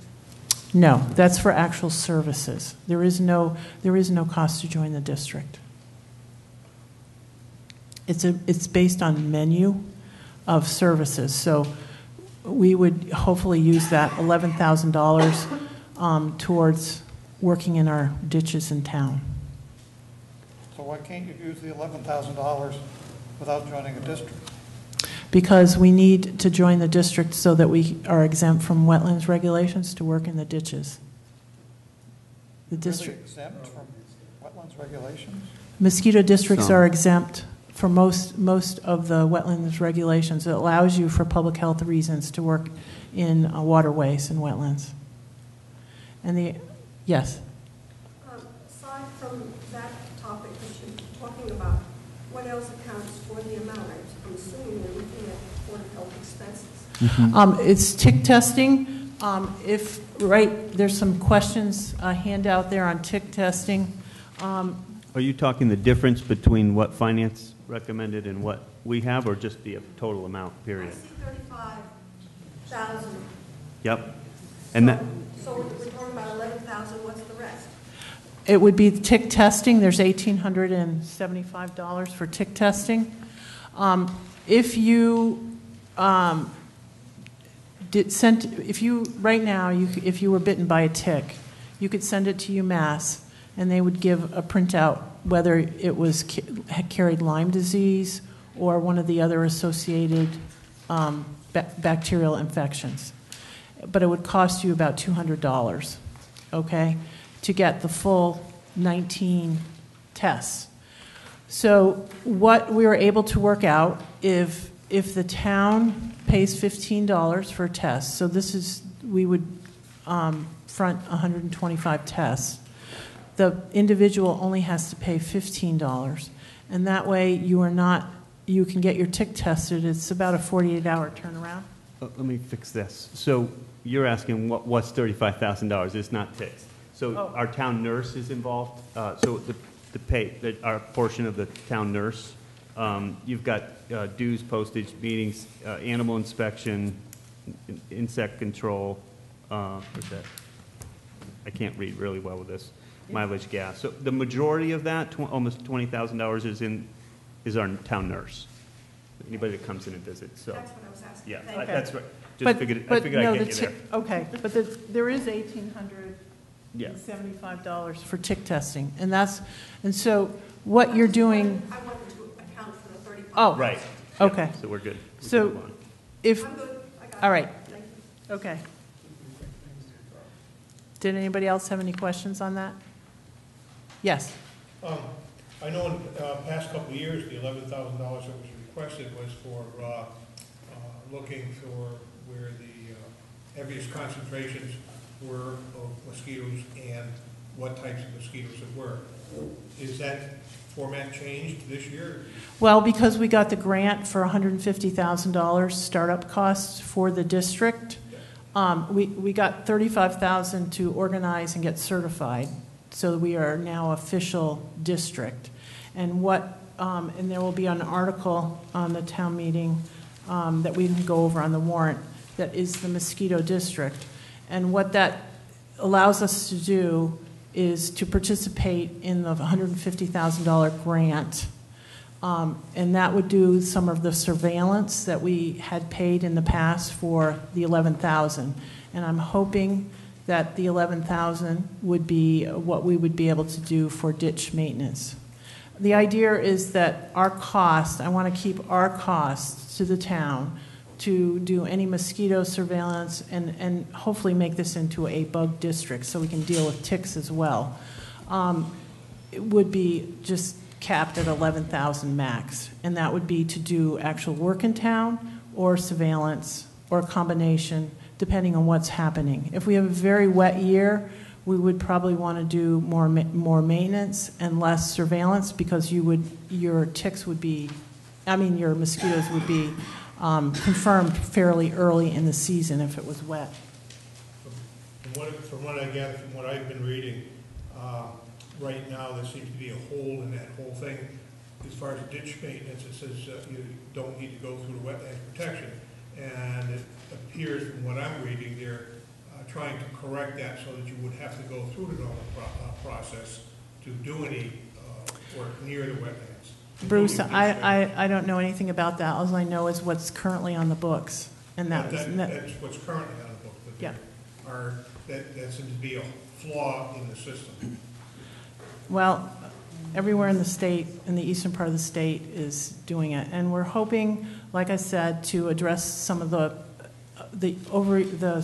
salt that we're using is raising the saline levels in our standing water along the roads. So it's creating salt marsh conditions out here that are similar to the eastern part of the state. So we are concerned, and it's part of climate change, so we're trying to work on it. Thank you. Okay. Next part of the budget is the warrant articles. And we want to make sure people understand the OPEB funding. So would you be able to address that? Sure. Quickly, just explain what the formula is and why there's a difference between what the select board approved and the finance committee approved. What about the last? Yeah, we've got this other page. I'm sorry. What page you on? Yep. I'm sorry. We jumped ahead a little too fast. I'm sorry. I skipped to the back. Okay, we have the cultural and recreation section. Yeah, I apologize. I skipped back to the warrant. So this is The Tilton Library, the swim program, Tri-Town Beach, Recreation Department, and Historical Commission, and the Veterans Day Memorial Fund. It's pretty much, everybody agrees on those amounts. Is there any questions?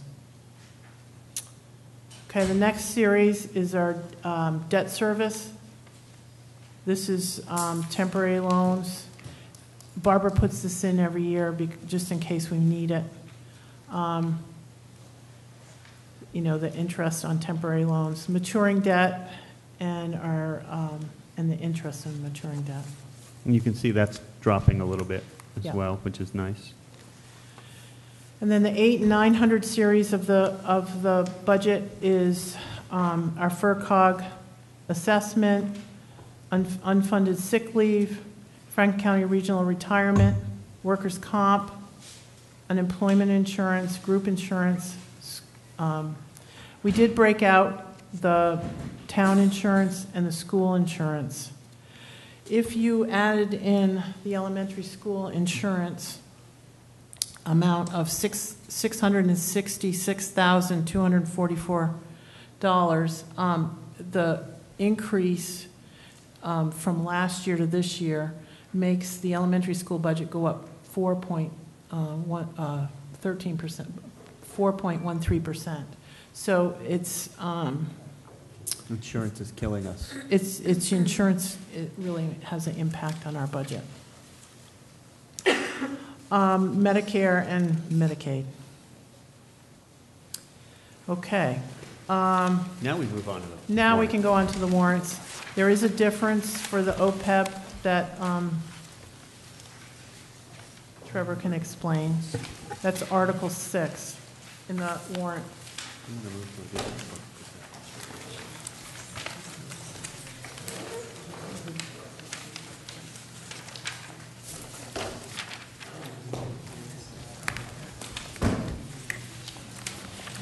OPEB is other post-employment benefits liability. It's for our employees that retire before 65, and it's basically health insurance that we pay for. So we are, this is Article 6. So this year the Select Board established a trust fund for OPEB, which is other post-retirement benefits, which is the amount of money that we need to spend on insurance to cover our retirees before they're on Medicaid. And so we, as a town, we generate a liability of about $442,000 a year in how much benefit our employees are accruing. That's our retired employees and our current employees. And every year we pay as we go. So we pay about $175,000 this year to cover our retirees that are actively retired and need insurance. We're ignoring the $225,000 that's building up for our active employees who are going to retire. So each year there's this large money that's accruing, and we're not really addressing it. So a lot of people in the state, a lot of towns have not, and they're finally starting to realize there's a mountain of liability down the road. So right now, again, we have 442, 175 are paying off, 225 just piles on. We have about an $8.5 million liability right now, looking out 30 years. And so our goal was to develop it. We had to do a couple of things to get good insurance, good rates when we go out for loans and all. A couple of the things to get our house in order was to develop a trust fund, which we have done, and then to come up with a policy to fund that trust fund. We had battered around a few different ideas, certain amount of free cash, just a flat amount each year. We had settled on 4% of what we are currently paying our retirees. So 4% of $175,000 is around $35,000. It's woefully inadequate to address the issue that we're dealing with, but it's a start, and I'll take a start at this point. So that's what we're asking the town to approve is $35,000 this year to put into the fund and start the trust fund, which we would then invest in mutual funds or with Bartholomew or some other organization that takes care of our town's money, and that hopefully will build up, you know, as like a regular 401k would build up. So that, and that will affect our amount of liability down the road if we're smart with our money. So the goal is to kind of put this money in. We're asking the town to do this. The Finance Committee is only recommending $10,000, which is, again, woefully inadequate. So we're really hoping the town will support us in this policy, because at least it gives us a policy on the book, and we can go from there. It's our job to pay for our retirees. You know, our kids are going to be saddled with enough debt in this country. We need to start addressing the debt that we have now and for our future. So that's kind of where we're at. Any questions on that? Are you all glazed over? Sorry. No question. We'll move on. The SCEMS Enterprise Fund is, actually Zach is here if you have any questions on that. We make about 1,100 runs a year. We're kind of at that level. The average response time is about 7 minutes, and it is, we run 3 ambulances now. Page 16. Yes. Yep, okay. And we're paying less for this 24/7 paramedic service than we were for basic a few years ago. So it's a really good deal, and it's really working out, and we're very excited about moving into our new building in about a month. So you're going over this list? Are we not going over? I just wanted to make sure that they were following along, because we're missing sewer. Yeah, you Oh, skipped okay, it. It's not in order, I think. Yeah, well. So I just wanted to make sure that we were going to, This is the one because we missed, Okay. we You wanna missed go over- Article 9 and Article 10. We're just going over the money ones. We were just going over the money Gotcha. ones. All right. Well, we Correct, missed Brenda? sewer. These are just the money Yeah, no. ones. Okay. Well, the Okay. ones that the town's going to vote on for. Well, But we Gotcha. can go, let's go to that. We've operated the sewer as a sort of separate fund, enterprise fund, but it's never been a separate fund like the South County EMS. But we are recommending that this year that we make that into an enterprise fund. So why don't we just back up, and do you want to just discuss that, since you have that right there? Sure. So, so the idea is to kind of, is to move, again, like SCEMS, is to move it into an enterprise fund so that we could appropriate it, you know. Do you have anything to add on that? Well, I was just going to say the sewer fund is self-supporting, so the user fees pay for all of the expenditures for the sewer fund, whereas with the ambulance service, we are subsidizing both Sunderland, Whately, and Deerfield are all subsidizing that operation, which is why you see a dollar amount there for the enterprise fund for SCEMS. And there is not one for the sewer fees, because the sewer fees cover their costs. Yeah, you've got to be clear that, you know, this is money that, as she said, the money that the town is appropriating, not what's money that's in that fund. Correct. Right. Because you think This of is- the fund, you think that's the total amount there. this was the handout for tonight to discuss the fiscal issues, but this is what we'll be using Okay. for going through the budget. It'll have a better explanation Okay. and clarifying that. So the capital requests, as Lynn indicated earlier, we were doing door hardware replacement at the elementary school and flooring replacement on a 3-year cycle. Page 17. Page 17.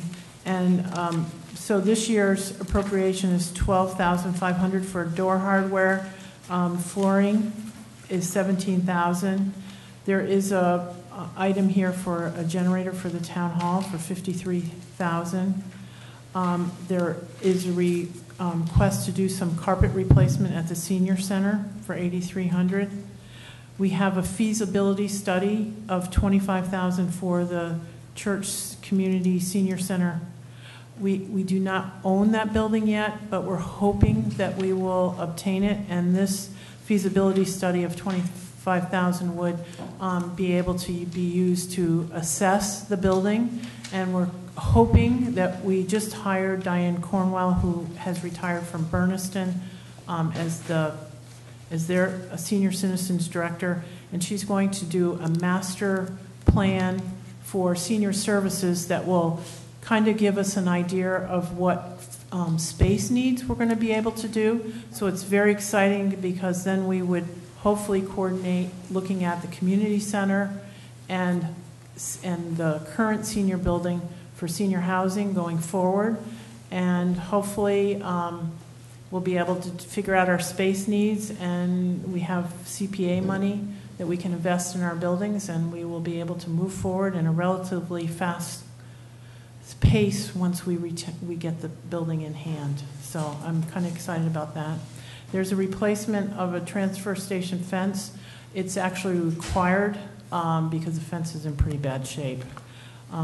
DEP wants us to make sure we keep our transfer station secure. We are buying a compactor at the transfer station because it actually works out that will be cheaper than rental. It should pay for itself in a 3 to 4 year period. And then the last item is a new truck with wing plow that will eliminate one route, like say on River Road, because you'll be able to, instead of sending a plow down and then somebody to wing it off, we'll actually have a wing plow that will do it all at once. It's wide enough. So that hopefully will cut our operational costs for snow plowing a little bit. Is that replacing an existing truck? Yes. Yes, yes. It's a 19-year-old truck. Yes. It's in pretty bad shape. We had a meeting on that, and we have further information if you're interested. Yes, M.A. On that compactor, that's at the transfer station? Correct. Is Yeah. that for trash or Yeah. paper? Trash. Trash. We were Have two? no. You already have two. We rent the trash compactor now, and we're gonna end up buying it, so we don't. Just gonna buy it. Yeah. We're so gonna buy You're one. not gonna get a second? No, No. just be the same. We figured it actually will save us some money down the line to pay for itself in 3 or 4 years. Yeah. The compactors for the cardboard, that was actually part of a grant that we got, as you were aware, I think. The last thing you see on there is the roadside mower, and that's actually paid for by Eversource. It's a 5-year. We're the lead program. community on that, and we have to appropriate the money, but then we're reimbursed the money. And after 5 years, the mower becomes ours. And in that 5-year period, it's lent out to for certain other communities for a few weeks at a time to mow the side of the roads. And Eversource pays us to manage that program. And it's a good deal for us because then we end up with the mower at the end. Is there any questions on that? Okay. Well, the stabilization, there's a request by Frontier for a tractor, which is separate. And then the stabilization count, there was a little bit of confusion. Wendy, would you like to just address that, what the end result is? Well, the end result is that the Capital Improvement Planning Committee, the Select Board, and the Finance Committee have agreed to take free cash, $500,000 from free cash, and distribute it evenly between a capital expenditure stabilization fund and a regular stabilization fund. I handed out a glossary of terms for, even I have to continue to refer to these things, but so you have a little more familiarity with the finance terms that we use and that will be used in the motions, where money comes from, where money goes, and a little bit of explanation about that. I'm hoping that we will provide more of that kind of information to make it either less, thank you for the thumbs up, Tom. So, we want to make things as accessible and understandable to people as possible. And so that's a step in that direction. If you have other ideas, we're open to hearing them. The snow and ice overage account is an average that we upped a little bit. This year, I think we spent 70,000 additional.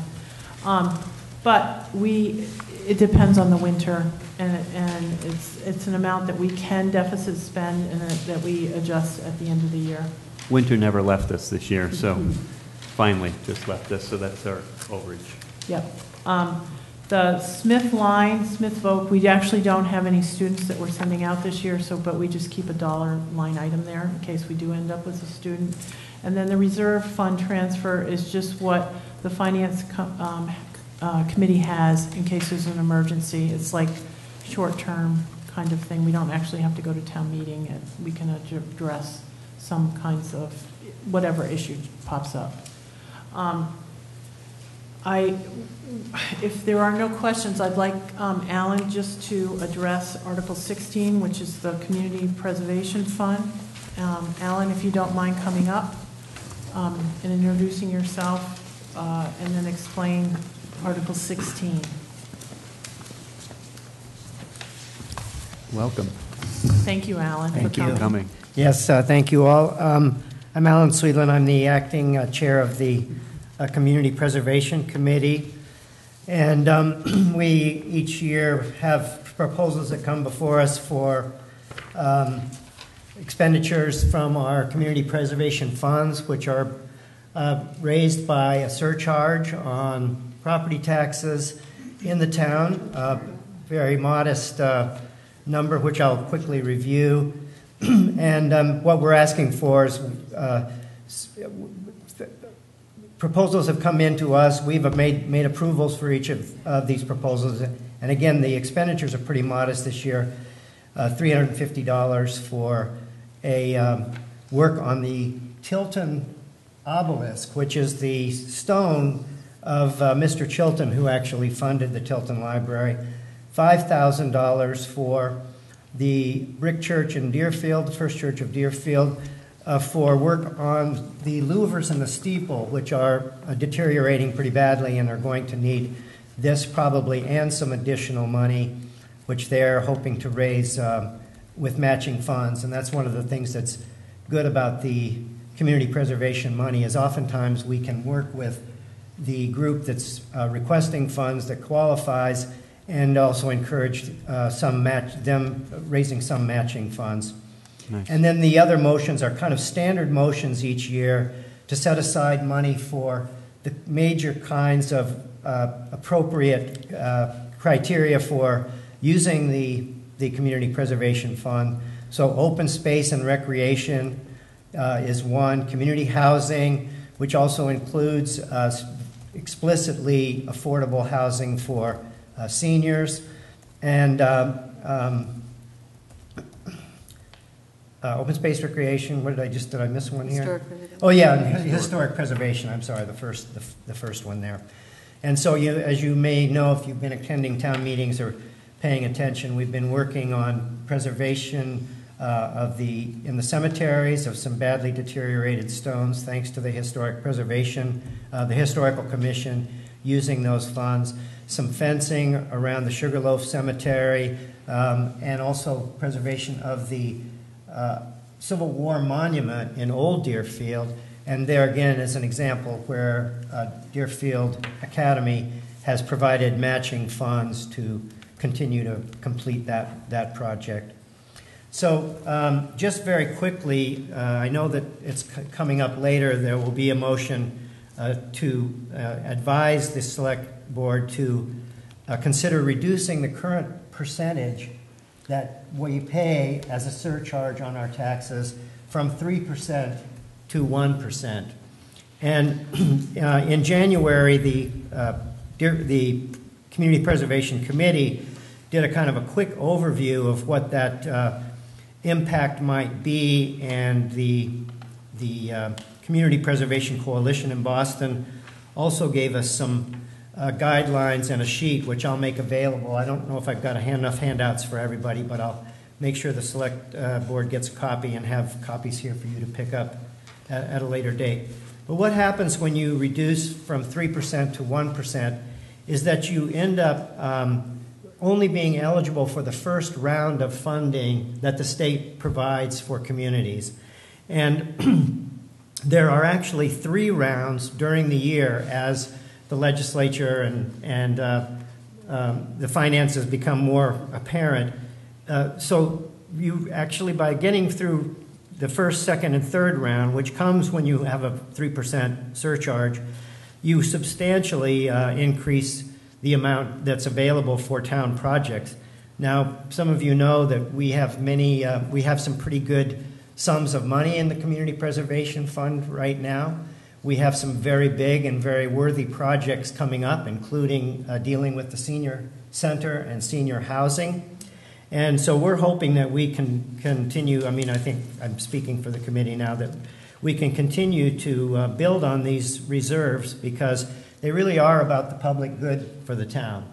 And it's a way for us to get matching money from the state at a very, very high rate. It's been as high as over 80% in the past. It's up to, I think, was 40-some% this past year. So on a per dollar percentage match from the state, it becomes quite significant.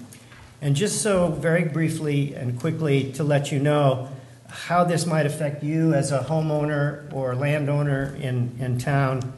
If you have a home, for example, that's assessed at $250,000, what the law allows is for an exemption of $100,000 off of that amount. So your surcharge rate isn't based on your assessment rate, it's based on your assessment rate minus $100,000. So your rate would then be $150,000. And at the current tax rate of $15.95, this reduces what would be your almost $4,000 tax bill down to what your surcharge is based on, which is about $2,400. And figuring out the annual cost a year for someone who has a home valued at $250,000 or assessed at $250,000, it amounts to $72 for the full year, or about 20 cents a day. And keeping in mind that that amount of money that you're contributing through that surcharge is going into this fund, which really is for, as I say, projects which I think benefit the town in terms of the preservation of historic resources, open space and recreation. This is the way we develop matching money for when the state gives us APR money for preserving agricultural land. It was playground money. We rebuilt the elementary playground. That's right. As far as, talking about something that is really important to the community, I think enjoyed by many parents and children, but also a number of people in town, is the substantial playground project that we did a few years ago for the elementary school. Thank you. Thank you. Was there a question? Oh, yes. The motion for the revenues for reserve for community housing is required by, what is that? What is that? Are you reading from the wording of the motion? Yeah, I move with $330,000 for the Community Preservation Fund, revenues to the reserve for community housing as required by general law. What is that? That's the money that comes to, so that's one of the 3 areas in which you can use you can actually set aside money in the Community Preservation Act. And what that is, it can be in a number of things, but it does help with being able, for example, to provide affordable housing for seniors in town. And How do we do that? We don't have housing for seniors. Oh, no, that's what we're hoping to build. So this will go into a reserve fund. Oh, okay. It's not targeted at a specific thing. But it can be used for that. Yes, exactly.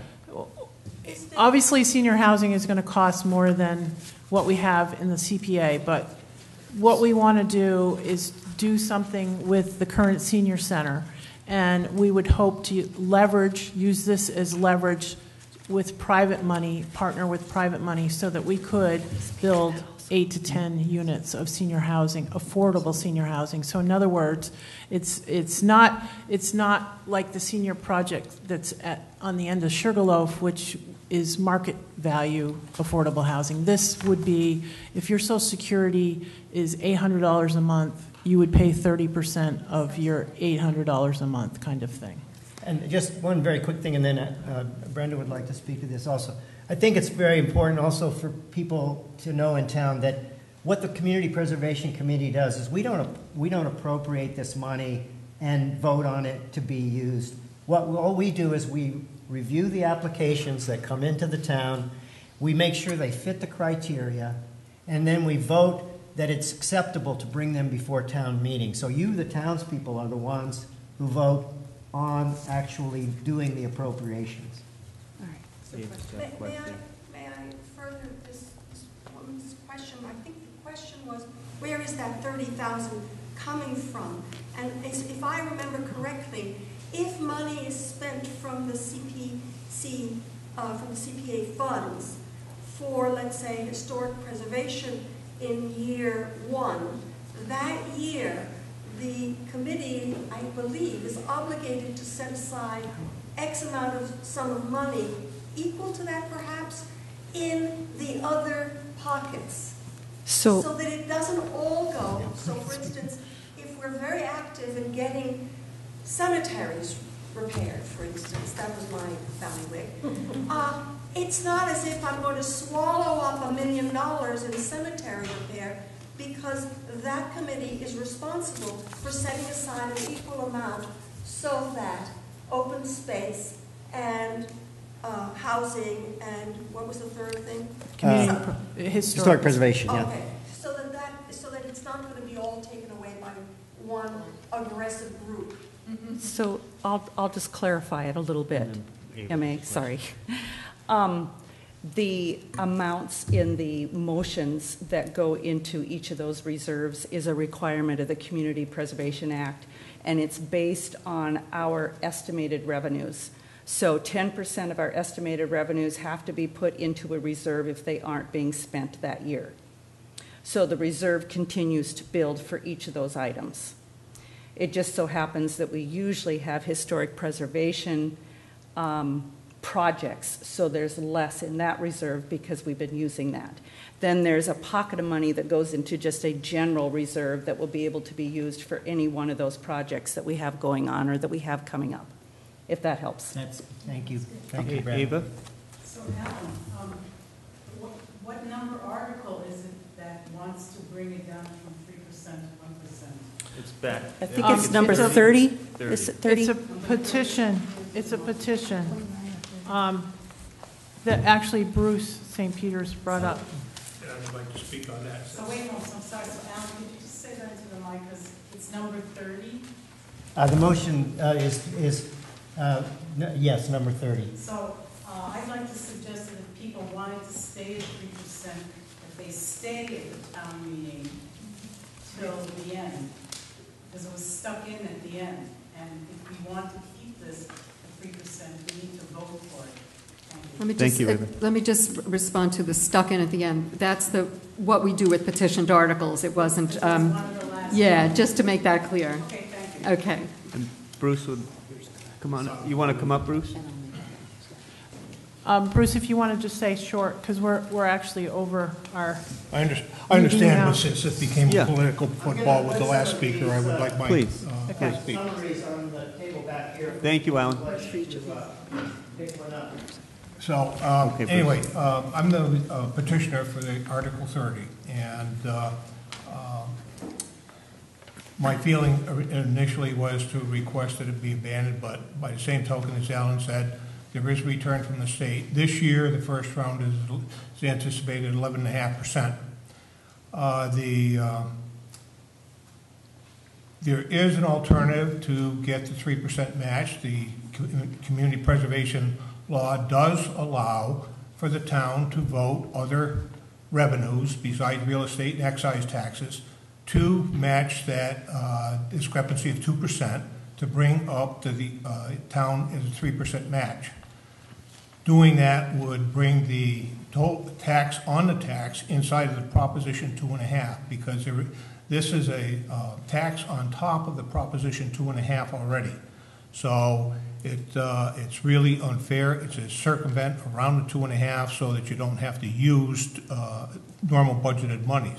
But there is an option that just by reducing it to 1%, you still have the option of using other revenues to bring that match up to the 3% so that you get the full 3 rounds. Thank you. Thank you. I'd just like to note that while Bruce is correct, we struggle every year to balance our budget, and really we only have a level services budget. This year, we're using $107,430 of free cash to balance our budget, and it really is tough. And while I understand what Bruce is saying, and maybe at some point we would do this, it's not like anybody wants to game the system. The CPA is investing back into our community. We do have projects on the horizon. I see the light at the end of the tunnel on senior housing finally after, I mean, seriously, this has started in the 90s.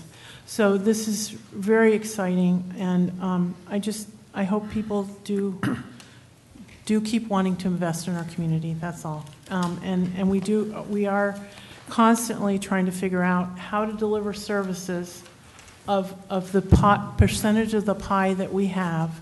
How do we keep delivering services in a more efficient manner? And that's our struggle every day. And I have to honestly say, we hustle as much as possible to try to leverage money outside and to get grants to do things so that we can offer at least the same level of services. Everything extra, you know, we do try to bring in the money to cover. So if you have any other questions, we'd be glad to take them, but we have the marijuana articles that probably somebody would like to hear a little bit about. And the mosquito district, I think we covered. And so we'll move on to the, I think I would like Wendy just to address the articles on the, this is not a monetary article, but I would like to use this opportunity to talk about the licensing, the liquor licenses, because that is a little bit of a confusion. So by state law, communities in Massachusetts are given a quota based on population of how many liquor licenses they can have. There are basically 2 categories: on-premise, off-premise. On-premise being a restaurant or a bar, off-premise being a store. There are also licenses for on-premise and off-premise, either wine and malt, which is just wine and beer, or all alcohol. We've hit a limit. We've used up our quota. In fact, we have a request for one more off-premise wine and malt than we can meet. As they all sort of came in recently. We've got the international market up in the plaza. I was trying to think of the plaza, but Tibetan Plaza, and we've got the bakery. Maybe you've heard about that's going to be opening up. Bittersweet up in Bakery the old Savages Market. We have a proposal from Cheswick's Market that's trying to reopen the market right here in town. So we've got these competing for more than licenses than we have. Now, what we've got, in order to get more licenses, we'd need town meeting approval. We being the select board needs town meeting approval. The authorization to file legislation to request additional licenses. This is on the warrant. That doesn't mean they're going to do it. Doesn't mean they have to do it. They can make that choice. I think in the discussions we've had, the board would like to look at that, study that, get community input on that. I've heard from a license owner that is opposed to it, and I've seen this happen in other communities because there's more competition for them when they're trying to sell products themselves. But it's a community decision. So this would just simply allow the board to do so, but not compel them to do so. That would be the vote. Also, what we've got in the warrant article, I think, are for 3 additional licenses, 3 and 3, correct? Yes. And that can be changed based on input and further discussion. But that's what we have on the. warrant. If we don't move forward with this, then we will have to wait till annual town meeting next year to then go through the legislature. So it's not like you're giving us authority and then we have the authority. This gives us the ability to apply to the state, and again, we have to decide that we want to apply to the state, and then we have to go through that whole thing. But at least we are given the permission to move forward if we choose, and otherwise we would have to wait till next year even to start the process. So then... And this wouldn't help with the immediate issue of having more competition for the licenses that we now have available. The board is going to have to address that through an evaluative process of choosing who they'll award. Then moving forward, just so we don't have to stay too much longer, Article 25 imposes the local sales tax on marijuana products. It's the retail sales tax. We would be collecting real estate. Our assessors would assess, real estate values. But this is for actual product in a retail establishment. So that's very important. Otherwise, we can't collect the tax. Sales tax. Then there's a little bit of a confusion on 26, 27, and 28. Wendy, would you like to just to back up a bit, and I don't know how many of you, I hope all of you will come to town meeting to participate, and our council, Lisa Mead, will get up and give an overview that I will not do the best job at giving right now. I'll try to keep it short. But if you've been reading the news or listening to these meetings and hearing the discussion that's been going on, this is a rollout, a very quick and changing daily almost rollout of marijuana, non-medicinal marijuana in Massachusetts, from cultivation, retail sales, preparing the product. It's a very big industry that's sort of here, and as usual, things fall down to us at the local level to deal with. So if you follow the news as well, you might have seen that Whately last night at their town meeting passed a bylaw, I think it was 74-1, to a zoning bylaw to allow it. And we've been talking and sort of figuring, well, where would it go, and most people think the Sugarloaf shops here that I know of that don't live in town, even folks who live here apparently think that that's Deerfield, but that's Whately right there. So at any rate, I haven't looked at what their proposal is, but our proposal is, or the town's proposal and the planning board, you can talk about, perhaps you want to talk about, Kip, at some point what the planning board is recommending. I'll let you finish. So what we've got for town meeting is, came from the planning board. When the planning board has a zoning proposal before it, and they vote to send it to the select board. The select board must put it on the warrant. And I'll let Kip talk about their votes and the process of which they arrived at recommending or being neutral and just sending it forward. But at any rate, we've got on this warrant a prohibition, 2 articles addressing prohibition, and 1 addressing zoning. And the way we will proceed, and again this will be explained better, will be slightly out of order depending on how you vote. If you vote one way, it could moot out another article. So pay attention when we get to that, because we're gonna. It's a bit complicated. I don't know if you want to talk about the plan. The zoning amendments that are necessary for our town, so we can govern where these facilities go in all the aspects of growing and dealing with all types of marijuana establishments.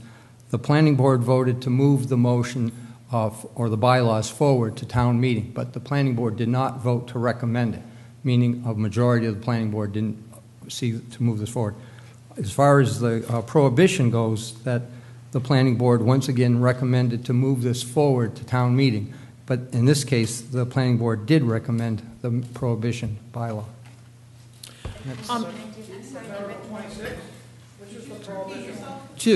26 is it's not in the order we're going to probably vote them. It's an error. 26 is a prohibition, and 20. Go ahead. No, I was going to say, is it 26 and 28? I believe so. Yeah. Okay. Article 26 and Article 28 are the prohibition articles.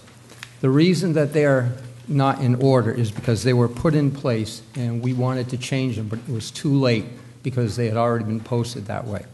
So I think that we're going to move to defer Article 26 until after the vote on Article 27 and 28. Mm-hmm. So 27 we'll discuss first, and that is all of the bylaws that govern where these establishments go, what rules and regulations they have to abide by.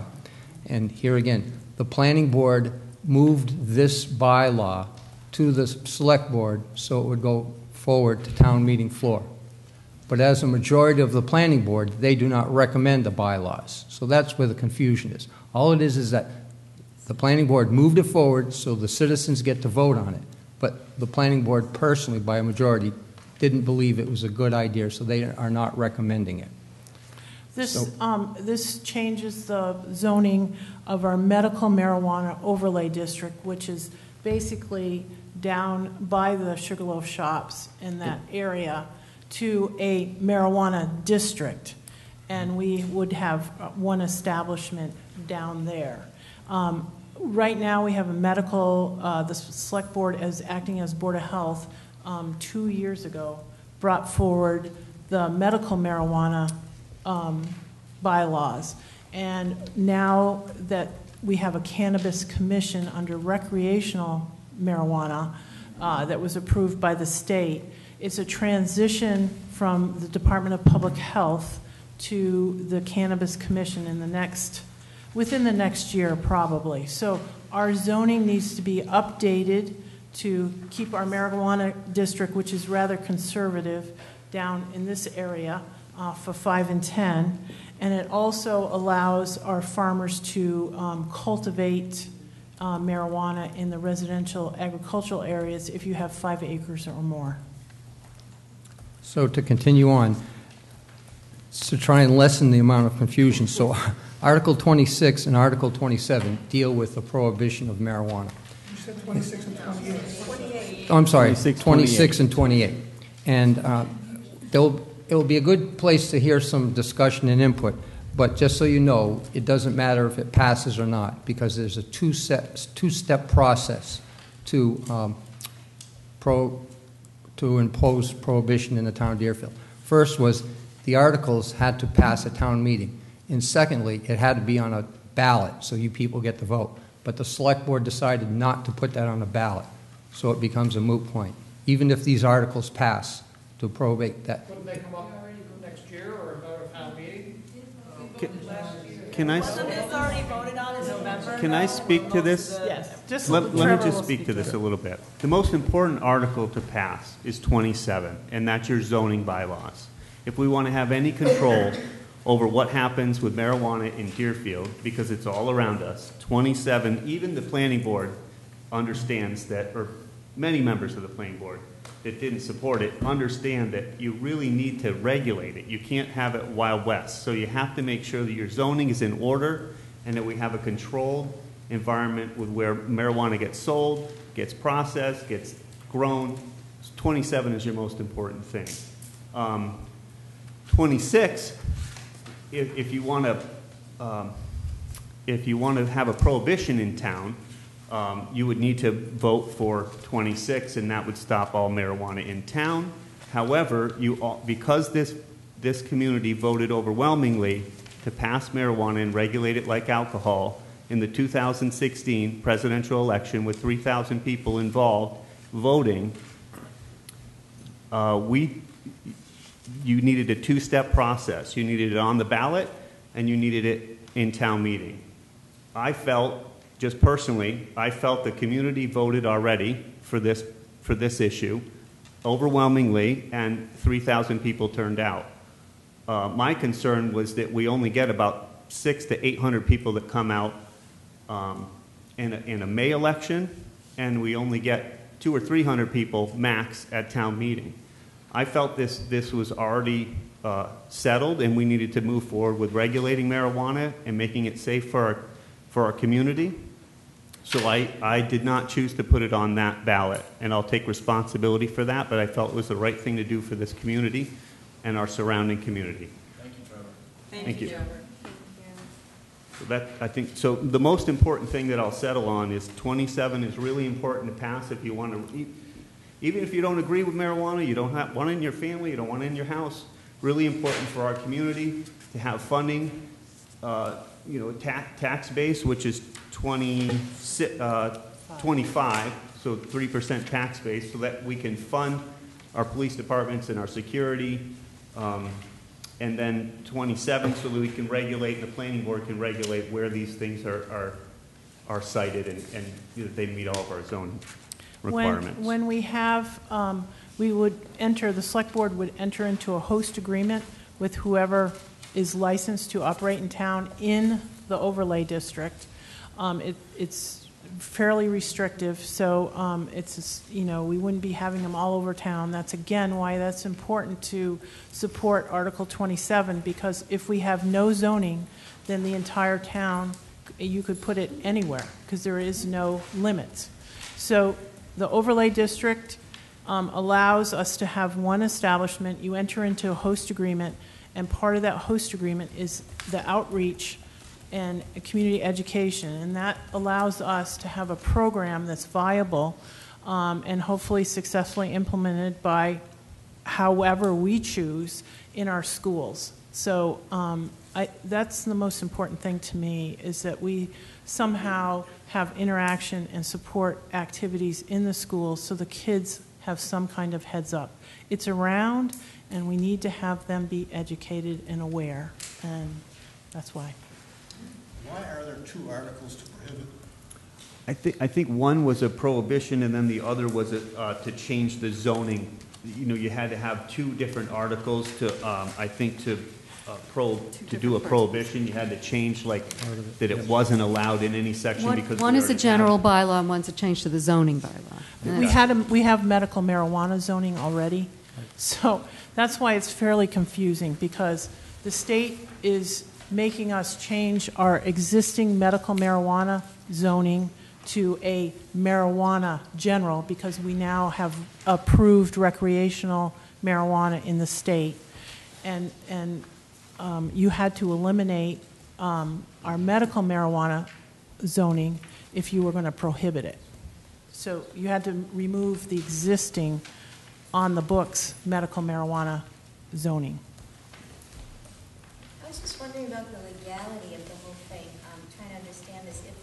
If the town voted in 2016 and approved it, that was a legal election with a vote. Right. And to put this on the warrant, I don't understand that. How can that be legal when, as you said, the numbers of people who come to that meeting are not representative of the numbers of people who went to the election? Well, it's a process thing. We are required as the select board to put it on the warrant if it's forwarded to us by the planning board. This was generated by the planning board, and they wanted to do that. I think half the people don't understand. What we voted for was medical marijuana. No, wrong. Legalization. No, that's not true. I think this is for recreational. No. 2016 was recreational. We had 3,095 people voted in the 2016 presidential election that approved recreational marijuana in town, and that's what Trevor was relating to. Actually, what we have on the average in May turnout is usually on the ballot is about 400. So, and we've had as low as 171 just a couple years ago. So, again, Trevor and I voted to not put it on the ballot because we felt the town had already voted in favor of recreational marijuana. I myself actually voted no to recreational marijuana because we don't have a really way to regulate, like a breathalyzer test for alcohol. So to me, it was it's an extra expense because you have to have verification when a police person does a response. You have to take extra officers to court, all that kind of stuff. But it's a moot point because the state voted for it, and there are no other communities except Williamstown in the corner of the state, Ludlow, East Long Meadow, and Wilbraham down here on the Connecticut border. Everywhere else it's legalized, so it's going to happen.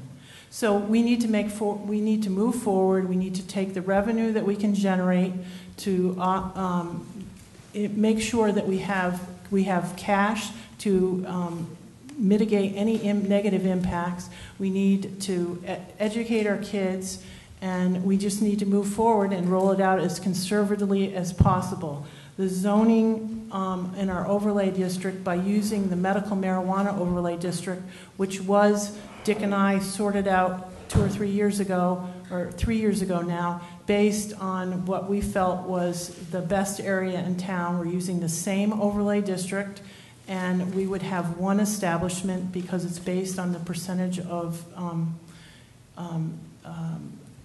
alcohol licenses you have.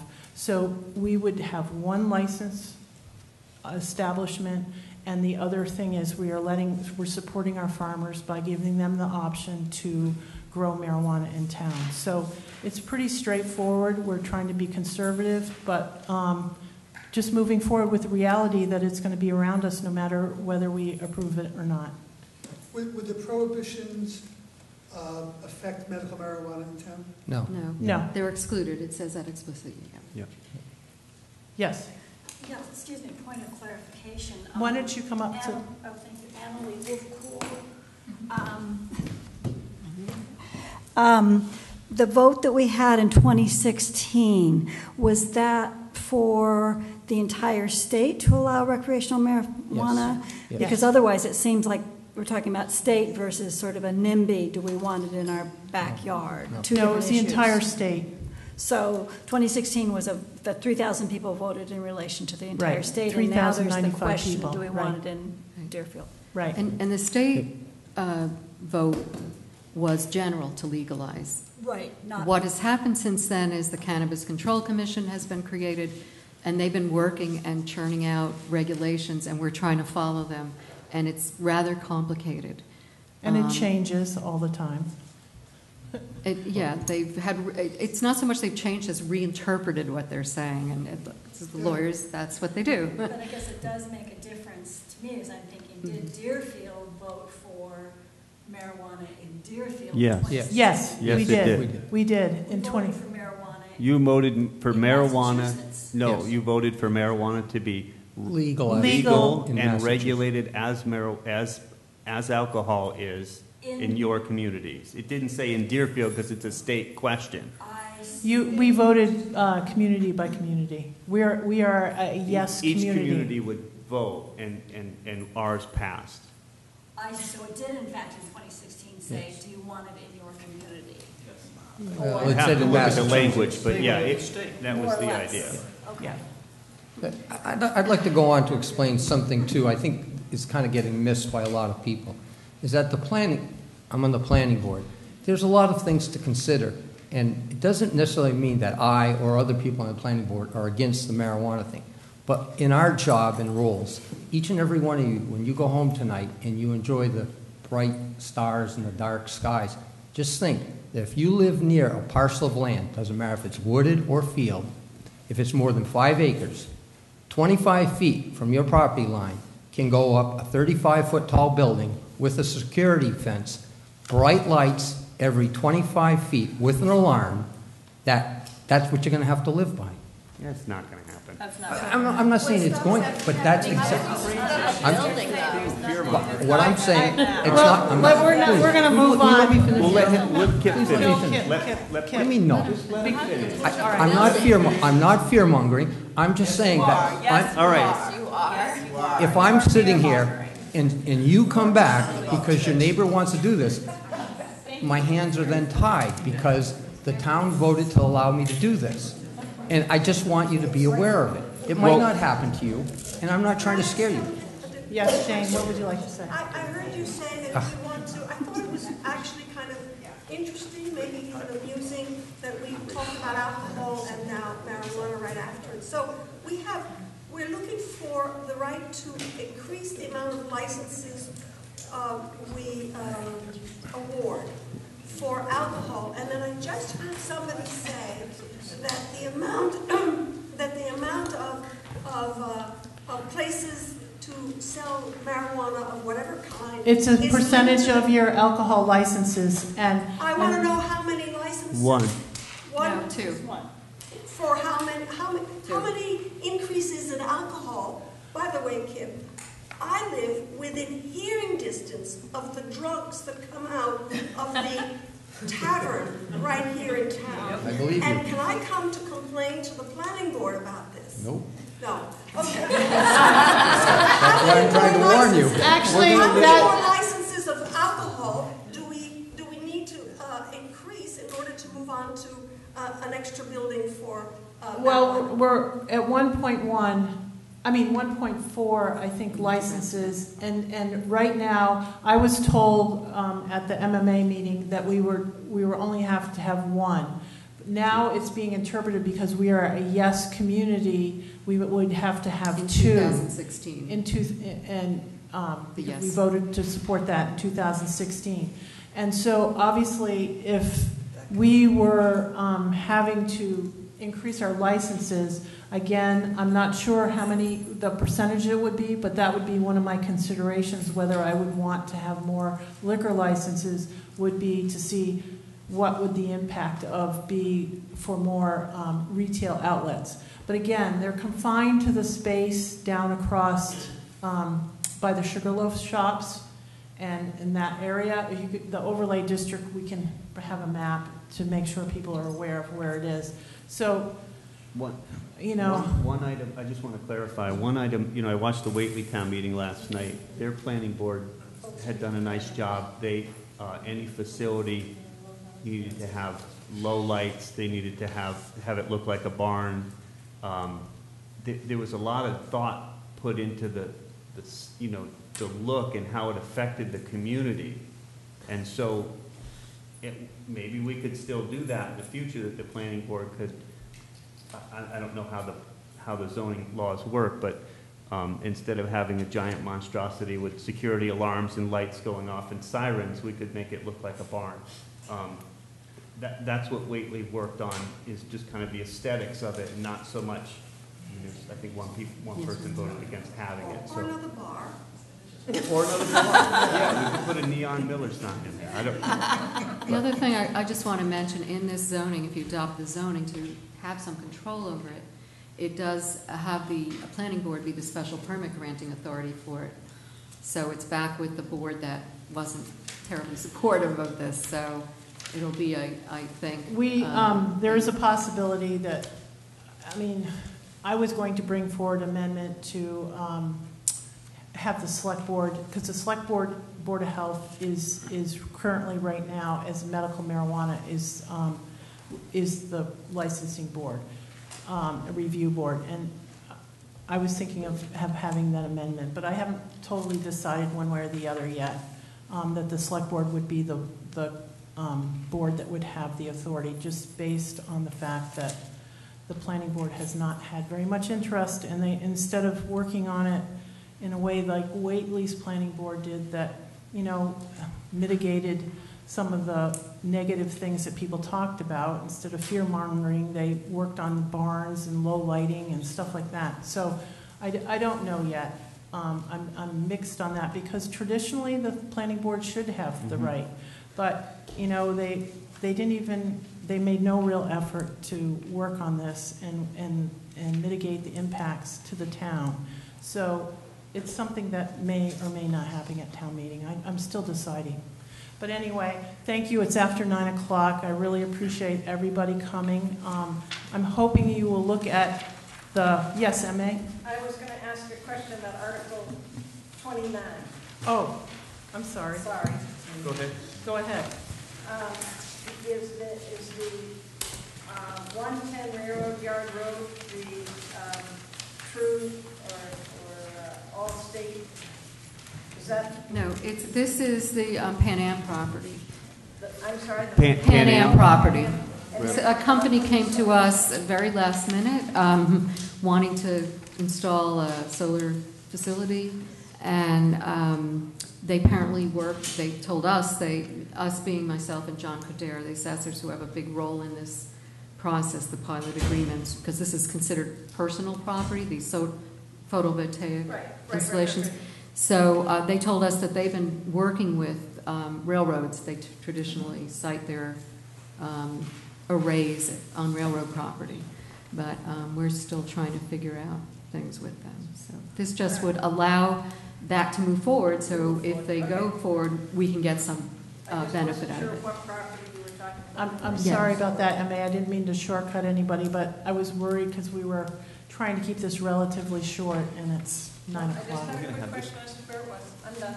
We'll have this much more fun on Monday. Is Jeff's, Oh, did you have one more question? Anybody? Anybody? Yes, Annette.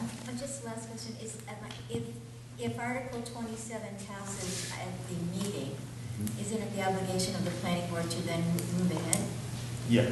I mean, any licenses would come for them, and I think we follow the rules. Yeah, the planning board, They yeah. follow the rules. And I kind of felt, just my 2 cents on Carolyn's statement on I had originally wanted to push for having the special permit granting authority because I know the work that our Board of Health and our Select Board have put into this issue, and I hadn't seen it on the other side, but, I polled a lot of other communities, and it is, special permitting generally does stay with the planning board, and I kind of trust them to do the job, so I mean, we're sitting on the fence on it.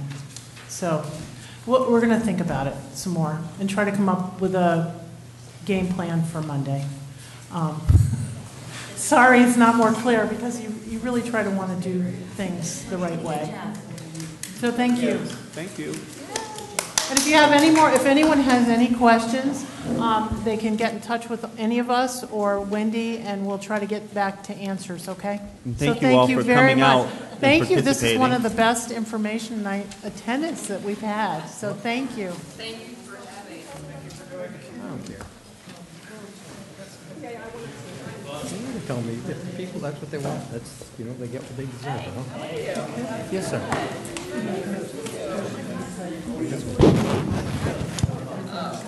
Okay. Yeah.